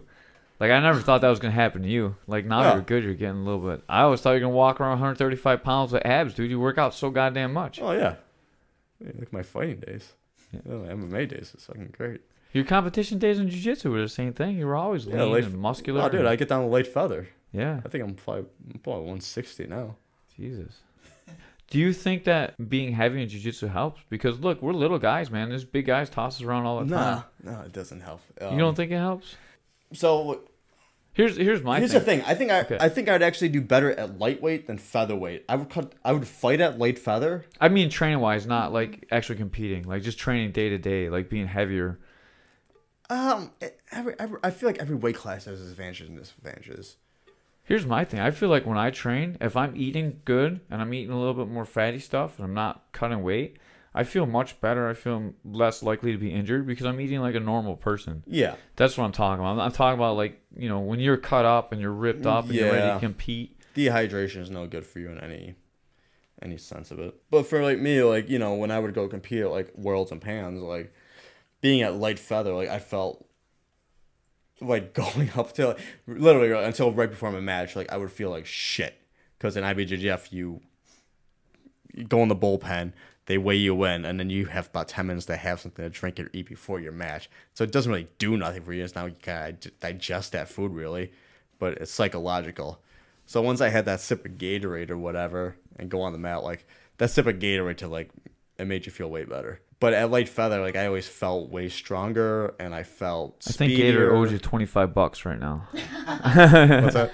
Gatorade owes you about $25 right now. Yeah. Again, good product placement. But what are you drinking right now? We got plug them too. Oh well, what do we got? We stopped the Village beer merchant. A little bit of everything. Actually, yeah. I think they need to step their game up, frankly. Yeah. Oh, we got some Guinness. We got some Brewmaster Jack. We got some Upstate Brunch breakfast ale. I think it's brunch ale. Whatever. And we also had the best donuts in the business from Paula's Donuts. Ray, you gotta hook us up with Paula's. All right, back to the topic. What were we talking about? We were talking about being fast better for jiu-jitsu. Oh yeah. So I honestly feel like at featherweight, like when I think I did pans at featherweight once, and I didn't do very well, man. Like I felt like it neutralized my speed, yet I wasn't big enough to compete with the people that were cutting off like 170. But honestly, when I feel like with lightweights, I'm kind of like fast enough to kind of get like a jump on them and kind of like. So I feel like I'd rather be one or the other, but like featherweight was always kind of like hit or miss for me. Light featherweight was like, which is 141 in jiu-jitsu with a gi on. Like I felt pretty good there. It was just a pain in the ass getting down to that weight. I feel good in the 50s when I'm walking around in the 50s, and I'll cut down to 38 to do 41 too. You're talking about going 125 at some point. I could make that too, dude. Where the hell was your training camp? Auschwitz? That was when I just came out of college. I didn't have any muscle mass at all. I was just super skinny. It's different. It's different than it is now. Now I couldn't make it. Yeah, I think I can make 35 still, though. You're like 5'10", aren't you? 5'11". 5'11"? Yeah. I can make 35. I just don't think. That. It's like when Mueckl felt getting down to 125. Yeah. I'm like, oh my god. That's terrifying. That's terrifying. It is. Can you imagine him at 125? Who's going to beat him? I don't know. Nobody. But he likes Funyuns, so he couldn't make it. He likes Funyuns? He did. Literally the worst chips. 4 days before. They are the worst chips. 4 days before the fight, dude, he was eating Funyuns. I was like, if you miss weight, I'm going to make fun of you forever. And he missed weight, so I can make fun of him forever. Even though he kicks my ass every time. Dude, why salt, though? Don't do the salt. Because he likes finding it. You Finding can get it. away with a lot. Like you get away with sugar way better than you get salt at that point. I'm a sucker for gummy worms. Ew. Oh, yeah. I hate gummy I candy. love gummies. Gummies are the best. I hate gummy candy. I just lost a little respect for Dusty. She doesn't like gummies. Every good bar shift, either on Saturday or Sunday, I go to the store, get like a big pack of like Lifesaver gummies, the neon That's ones. So disgusting. All right, I got a Get couple. my Starbucks energy drink. Couple more questions before we get out of here. Joe Rogan thinks being high in training is a great thing. You talked about. I've never actually done marijuana in my life, although I might have to break that since Ray's got a good hookup now. Should probably edit that. I'm not gonna edit that. He's gonna get arrested. He's got some dead hookers, cocaine. Ray brought some marijuana. dynamite pills tonight. Yeah, Ray's got some good pain pills we're eating all right now. Anyways, do you think? I don't know if you ever train high, but do you feel like it gives you? It's better to train on marijuana or not? Everybody's different. I really, I'm not a social smoker. When I do smoke, believe it or not, I actually don't smoke that much weed. I believe that. Oh, I thought it was gonna be. Believe it or not, I'm not that social. Younger me, yes. But I always felt like it gave me kind of like that feeling of being underwater, and like it didn't help me see anything clearer. Like I feel like some people get kind of like a revelation that like points and like helps people along and help people relax. But for me, it was always better to go in like sober and just feel like stronger that way. Ray's showing me pictures of marijuana as I broke my mic. I'm trying to reattach it to the table. All right, I fixed my mic. I didn't break it anymore. I was talking about training under the influence of marijuana. I know some guys at the gym, especially. I'm going to throw Morgan under the bus here because he smells like weed all the time. Probably ain't good. I wanted to have a talk with Morgan for a long time, and he was scared to come in. So I'm going to keep throwing him under the bus until he comes in here and I can talk to him. I know. I want to get this kid. Listen, one thing I will say, when people are smoking it, they tend to have a less cardio than the people that aren't. So, I mean, there's a lot of forms who ingest it, and I got absolutely nothing against marijuana. Absolutely nothing. But doesn't it slow your reaction time? So I don't know, because No. I think that black belts and like high level guys are so far yeah. ahead anyways. It just opens up your creativity. Dude, any high level, not any, but a lot of the high level people I've ever seen train at any belt level, especially on the oceanside cities, Miami, LA, so many of them smoke. Like it's such a Brazilian thing. Like it's just like that's jiu-jitsu is so related to surf culture that it's just like something a lot of people do. And because, you know, it's way better than alcohol. I don't think I'd go in there drunk either. Well, I'm messing train drunk. I don't train drunk anymore. The black belt means you don't train drunk anymore. No, a lot of people in this world need the release, and so people smoke. I don't think it makes your jiu-jitsu better. I think some people who are more anxious can kind of calm them down and relax them or kind of see things in a different perspective, which is helpful. But, you know, everybody's different. I want to say it works for everybody. I've known people who's trained under other drugs. I've known people that train under psychedelics. I know people that train on steroids. I'm just saying. Yeah, if you do that, fuck you. Especially in jiu-jitsu. They don't test, man. I would do Dude, great, babe. they do in black belt, like IBJJF. Like I know the one Mueckl got popped. I think Uh-huh. even Galval got popped. What do they test for? Do they test for everything or just for? I don't know, man. It's a bunch of Brazilians running it. I mean, Wow. oh, dude, it's different down there. It is different. I mean, it's getting more it's getting more cracked down in a lot of like countries. But like a pharmacy down there is not like a pharmacy up here. Like you have access to different things, where something is kind of perceived more as a supplement down there is perceived as a steroid up here. Same thing for weight cutting too, because they're allowed to use diuretics a lot different diuretics than like ephedrine. Like ephedrine was in like shit like hydroxycut and like they put on the and like that would give you like you pop hot for that now. Yeah, you that's can't what take happened ephedrine. to Nogueira. Yeah, he popped hot for I don't know if it was ephedrine, but he popped hot for diuretic. That's not legal here. That is legal there. There's still ways around. People always like, you know, find the analog and going like down that route. But it's just like I hate it, and like it's rampant in jiu-jitsu. You know it is. Because once you get past 25, man, the idea of training 3 times plus a day with sparring, it's pretty hard. Like, it's not easy. And, like, you see people that are shredded and training 100% every day. Unless you got, like, a certain genetic, man, like, I don't, like... Like you're Raul Romero and you like God and hate the gays. God, I love you, man. you know, Romero's kissing everybody after the fights. That's follow Portuguese. Remember what the polar bear said, right? what's that? all the Latin guys like to kiss Oh yeah, I don't know. down in South America. Dude, if Romero knocked me out and then he kissed me, I wouldn't be mad. But if anyone else did, I'd be wouldn't pretty be mad. pissed. Yeah. It's like the one Mueckl brother got popped, and I tell the story about a lot, but like how I was in LA the one time, and the Mueckl brothers were staying at the same gym I was, and they had a whole Cicero Coster team, and staying at Trumpet Dance and Brea Jiu-Jitsu. He's an awesome guy. If you guys are ever in LA, go check him out.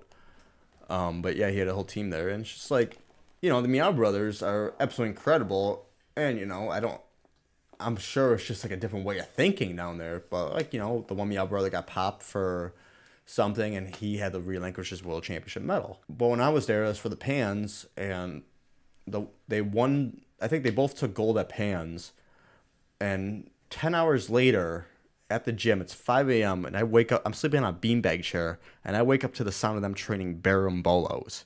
10 hours after they won the Pan Americans. Like, your average person is not training the next day. And I'm not saying, like, if you're training that much and putting your body through that much stress, like, you need days off. And I think they said they have 1 day off, but like the amount of times they train, like, steroids and jiu-jitsu are not necessarily great. Like, it's not about building mass and stuff and being stronger. It's about recovery.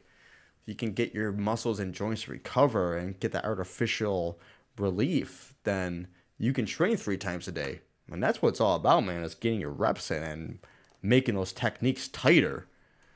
It's not about, like, just, like, building that, like, weightlifter strength. No, it's about, like, just getting more reps and more rolls and going to deeper waters every roll without getting tired. Look what the TRT does for the guys that fight. I mean, they made it illegal now, but, I mean, it keeps you young. Yeah. The testosterone replacement is the way to go if you're going to really keep fighting. And, I get pissed off about, like, how they ban, like, IVs for, like, rehydration. Because you got to find a middle ground, man. I don't think you should be able to, anything steroid related should be illegal, but why can't you take an IV to replenish yourself, man? We know the dangers of what it is like to get hit in the head when you're dehydrated, because you lose that fluid in your brain, and it's more trauma, it's less cushion. So, like, why can't people, like, I don't understand why we ban IVs for weight cutting. Like, yeah, we don't want people to cut weight. Well, everybody's going to cut weight, dude. Like, you take some poor person from, like, the ghetto or, like, another country or just somebody that's really trying to make it. They're going to cut weight. They're going to take every advantage they can. Everybody's doing it. So, like, you're not going to let them take an IV to replenish their brain? Like, I hate that shit, man. They should definitely...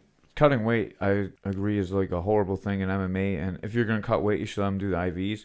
I really think everyone should do the hydration testing. You have to be so hydrated when you make weight, like 1FC. Ben Askren talked on the Joe Rogan podcast a whole bunch about this. When they weigh in at 1FC, they have to be hydrated when they weigh in.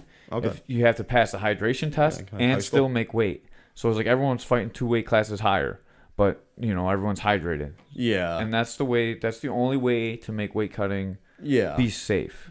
That would be good. Because people are gonna die weight cutting because how far are you willing to chase your goals? If you're not willing to die to chase your goals, exactly, you're not gonna win. When you drop out of high school and you're like 10 years into this shit, man, like, what are you gonna do? What are you gonna go to work at, like?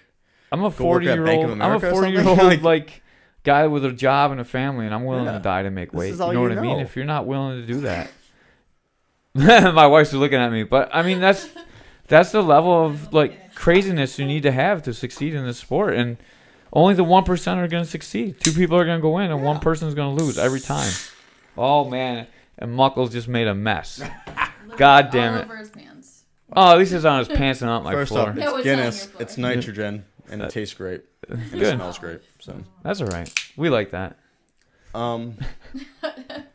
yeah, like I just Man. I can't like survive. that's the thing about the IBJJF. It's just like I hate the that's another group against IBJJF. Again, they bring the like best people in and they'll produce the best gi tournaments.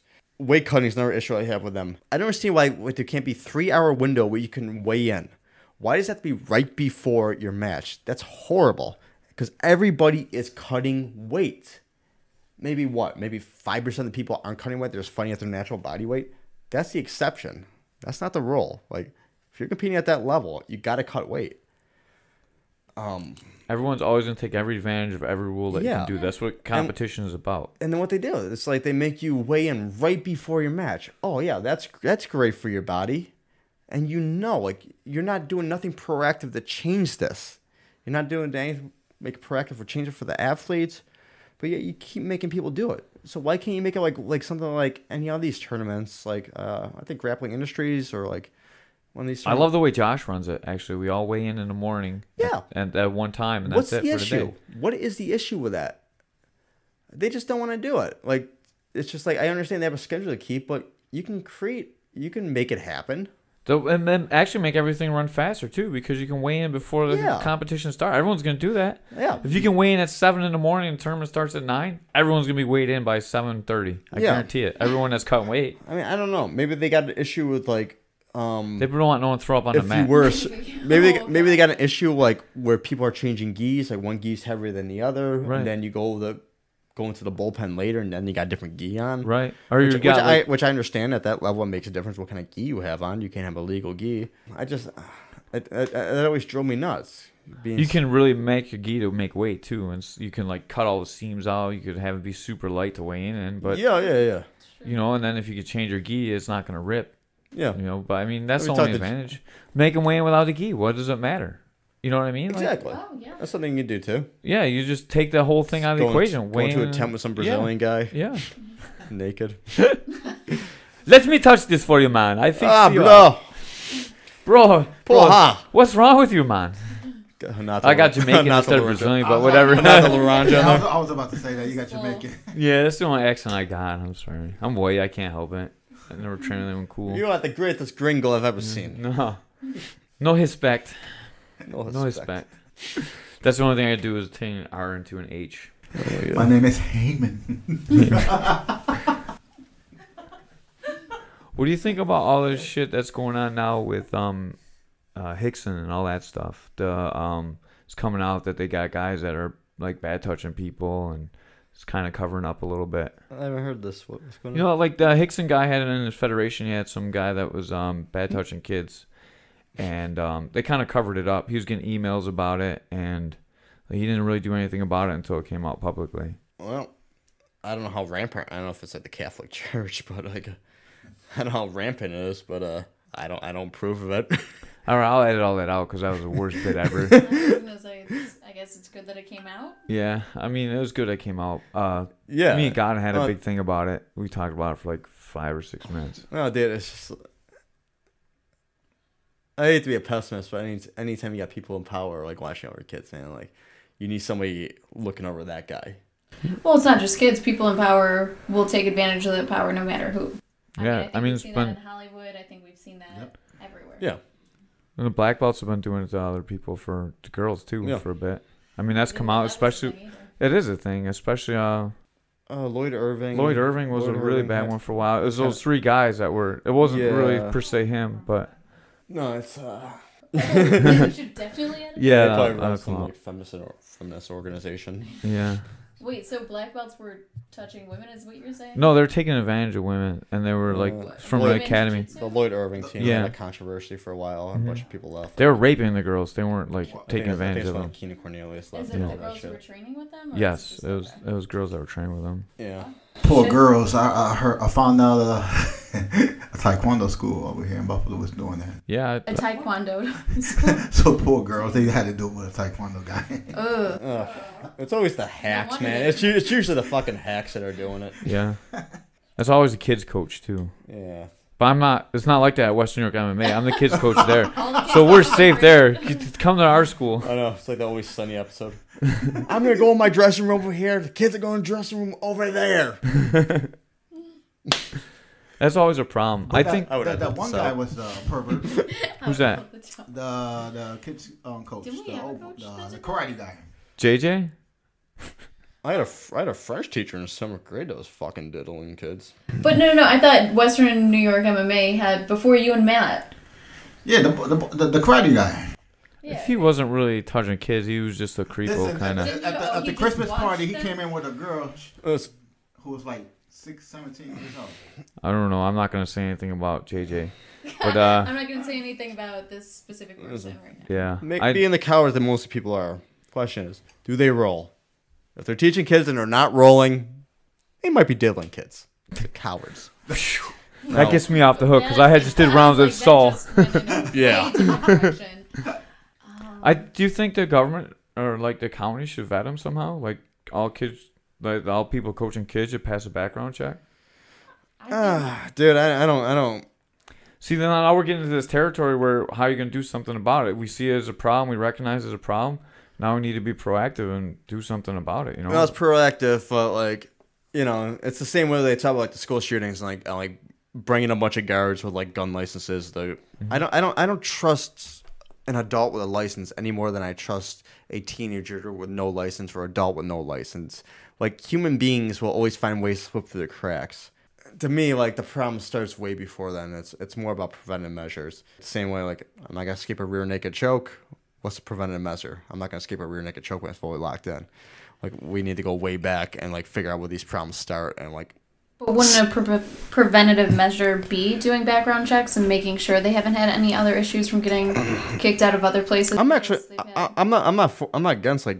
Yeah, no, I'm all for background checks. I mean, if you're going to employ somebody, you should have a background check on them and see what their background is, especially if it's martial arts, especially something like jiu-jitsu. We should see what their lineage is and stuff like that. but I mean, then you and run into especially the whole if you're thing. with kids. Now it's going to be a government regulated issue. They were talking about doing that actually in New York State, and that's why I was wanting to talk about it. But can you imagine what it's going to cost the gym owners or background checks Oh and yeah. all these people? Well, that's my issue. and that's who's going to be covered carrying. This is the one of these burden. issues. Like when I start turning into like a libertarian, like who are you to charge us? Like what the fuck do you know about this industry? Right. Like exactly. we know why you're doing this. Like because you want money, you want tax revenue.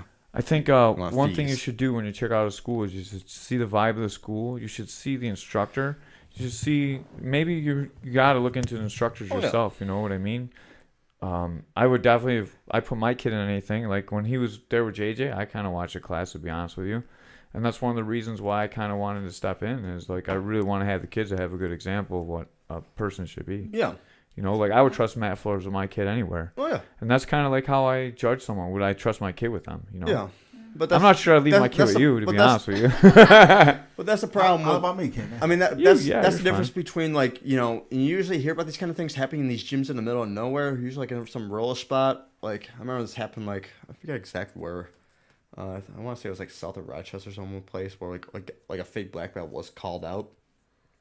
I'm actually friends with the guy that trained underneath him on Facebook with one of that guy. Yeah, I know. I forgot what the guy's name was, but they went in and they dojo stormed him eventually. Yeah. So like I feel like you know yeah as someone like us who's been in the game for a long time we know enough we could smell bullshit from a mile away when it comes to an instructor, especially like a jiu-jitsu instructor, because jiu-jitsu you can smell the bullshit a mile away. You know, coming in with a fake black belt, like, you know, like that's not a jiu-jitsu black belt, like it doesn't have the red stripe. He got a karate. Yeah, exactly, man. And you'll see that shit. Like people think they get away with that shit. You know, someone that like you know is just bringing their kid on the first like kids class. You know, they don't know anything about jiu-jitsu. They don't know anything. But they're just like, you know, I just want to get my kid into a sport or self-defense or something. So they don't know. So I don't. You know, you don't see that happening to us. To like a recognizable school where there's like a lineage and there's like a background to it to defend against like the oncoming onslaught of creeps trying to take advantage of a situation.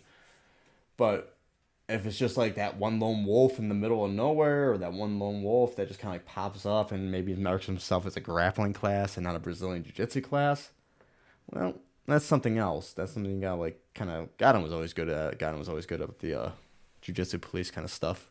Yeah, we almost need someone like in the area like him. He used to like have the whole who's got what rank under who. I love that. He used to do that. Yeah, yeah.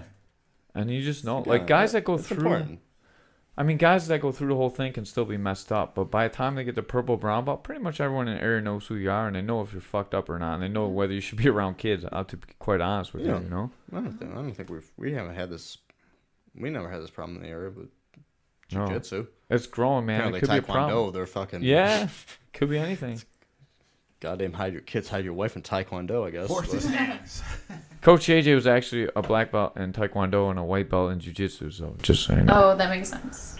So just Jiu-Jitsu. Don't trust any other sport. Yeah.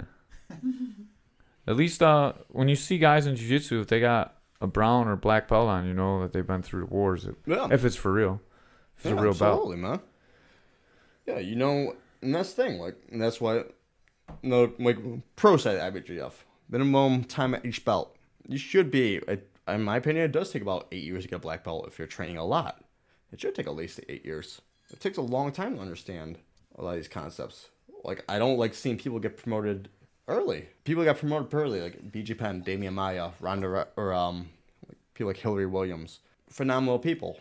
And they end up in the right place at the right time. They got the best instructors, and yeah, they're winning tournaments. But when you hear about somebody get promoted to black belt like 5 years, like, yeah, who are you? You better win worlds if you got Yeah. 5 years. I'm serious. Exactly. All the way Exactly. up, you know?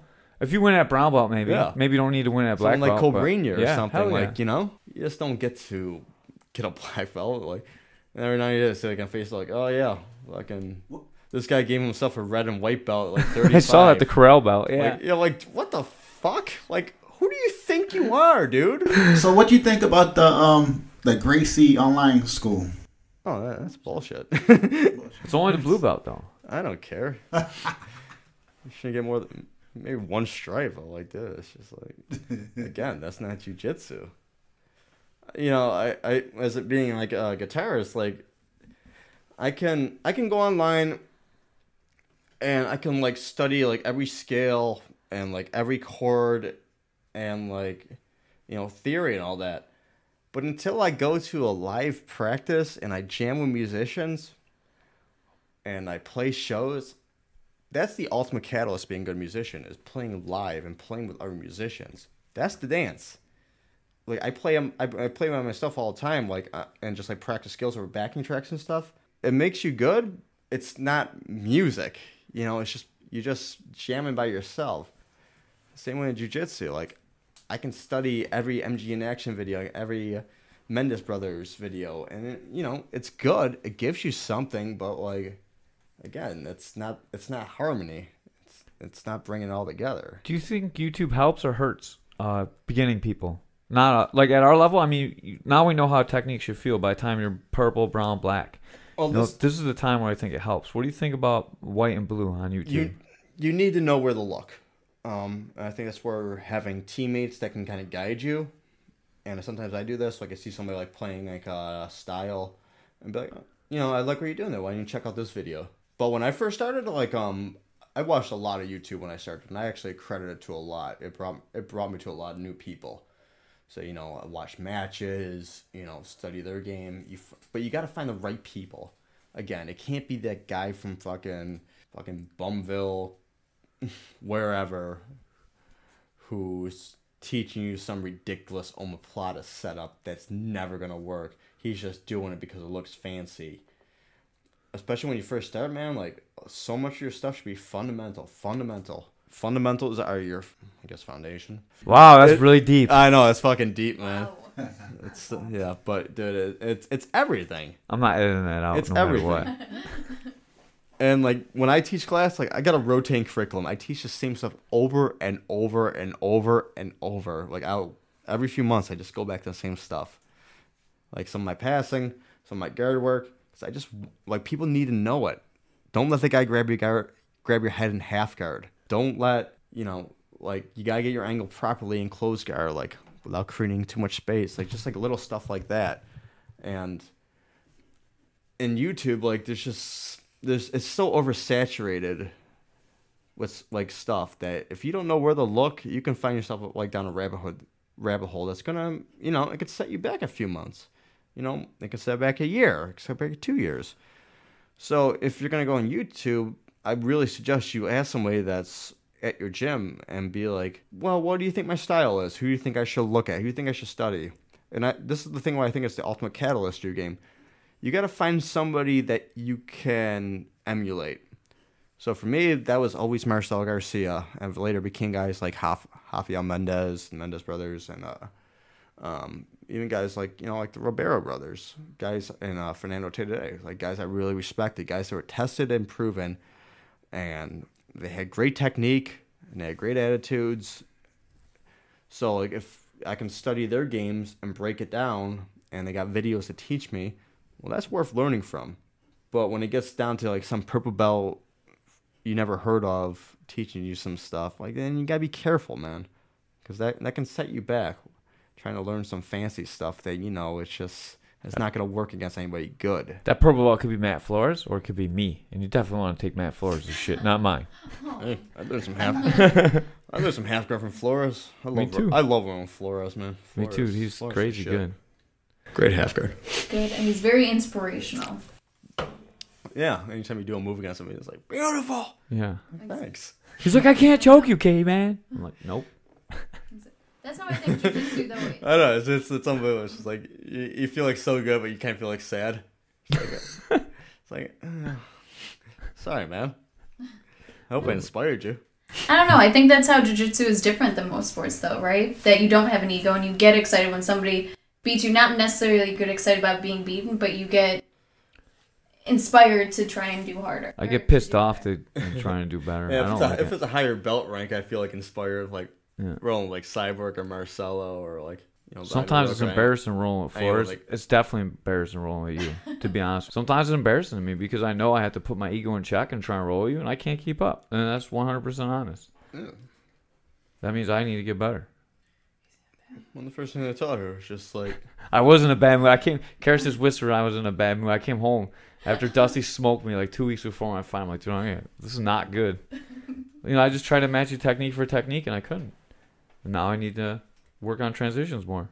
It's just what it is. I'm usually on top. I don't play on bottom. So when I'm on bottom, I need to work on it a lot.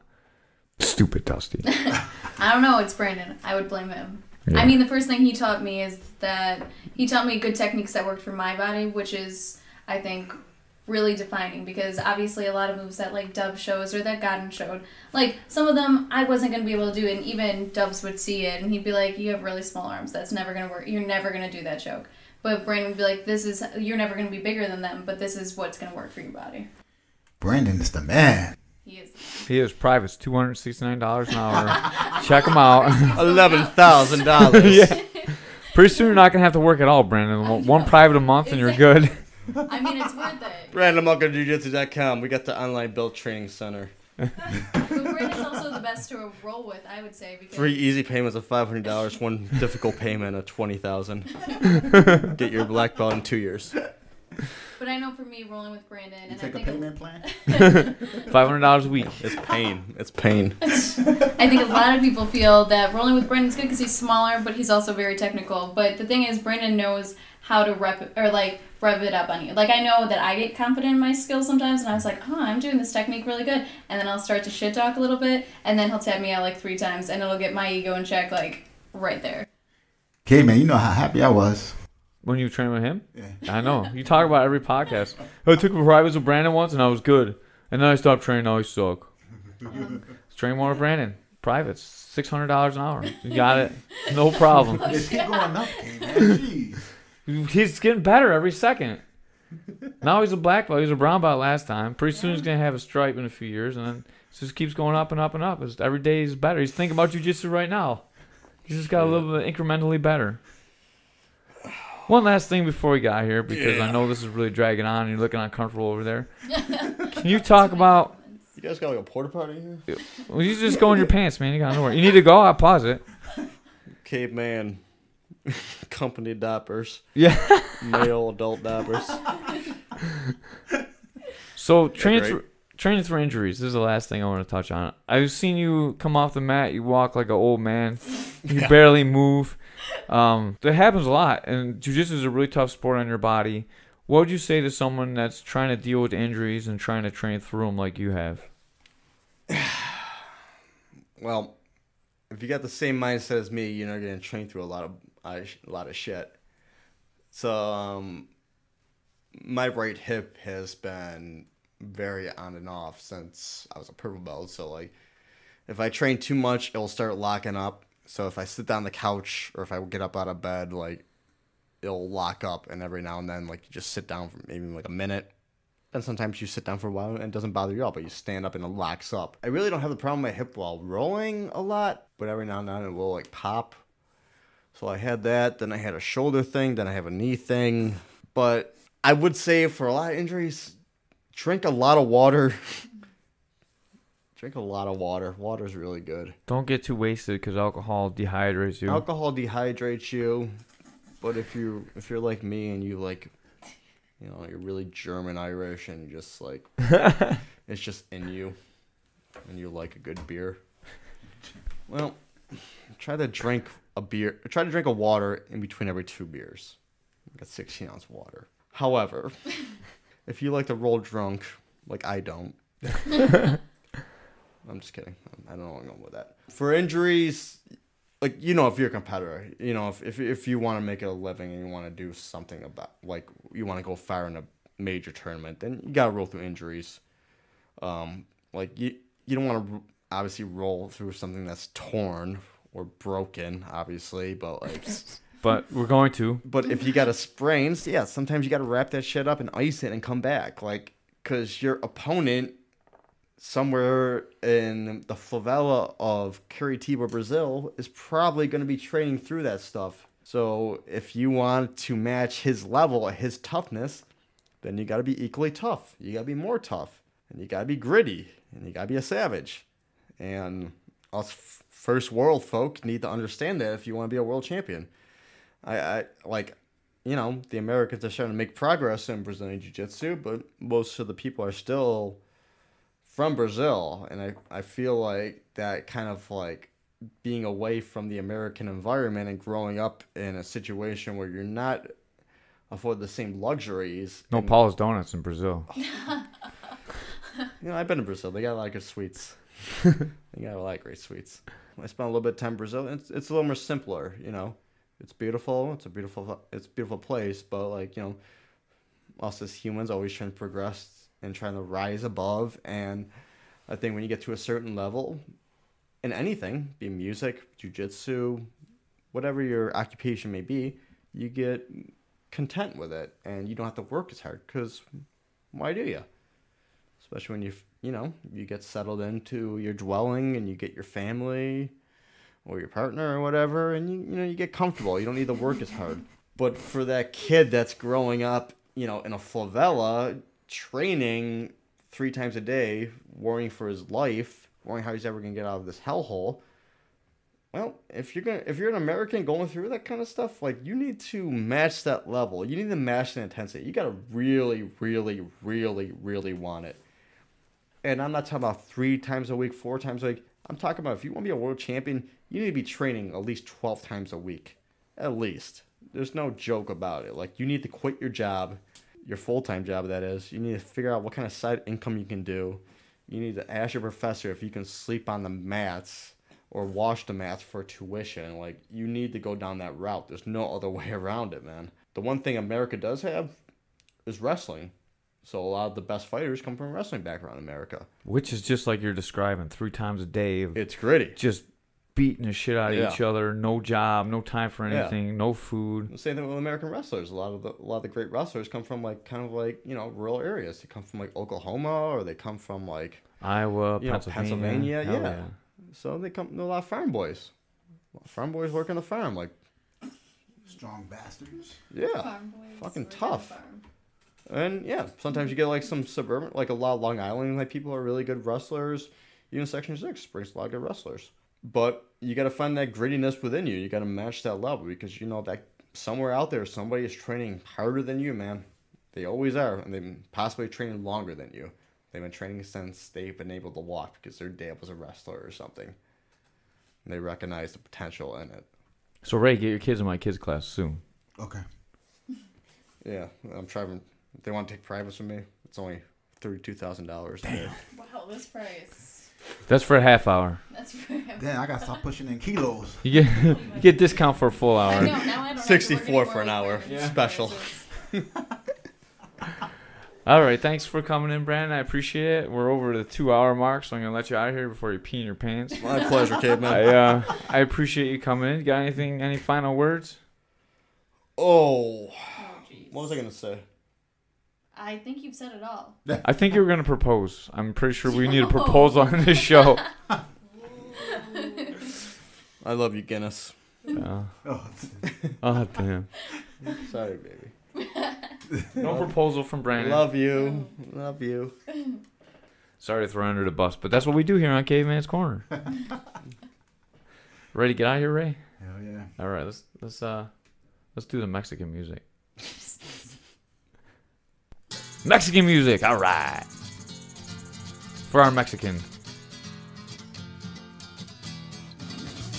Coming from the Caveman house in North Buffalo. We are out of here. About time. This was a mess. You had Brandon on. That was the best. Ray knows I'm still recording. That's the best part. Mickey still poops his pants. Not one Mickey poops the pants, so I gotta get this in the Easter egg too. See ya, Mickey, you pants pooper. And Caveman still cries when he rolls with girls. I do. Only the ones that beat me. Is there a bathroom? Yeah, right next.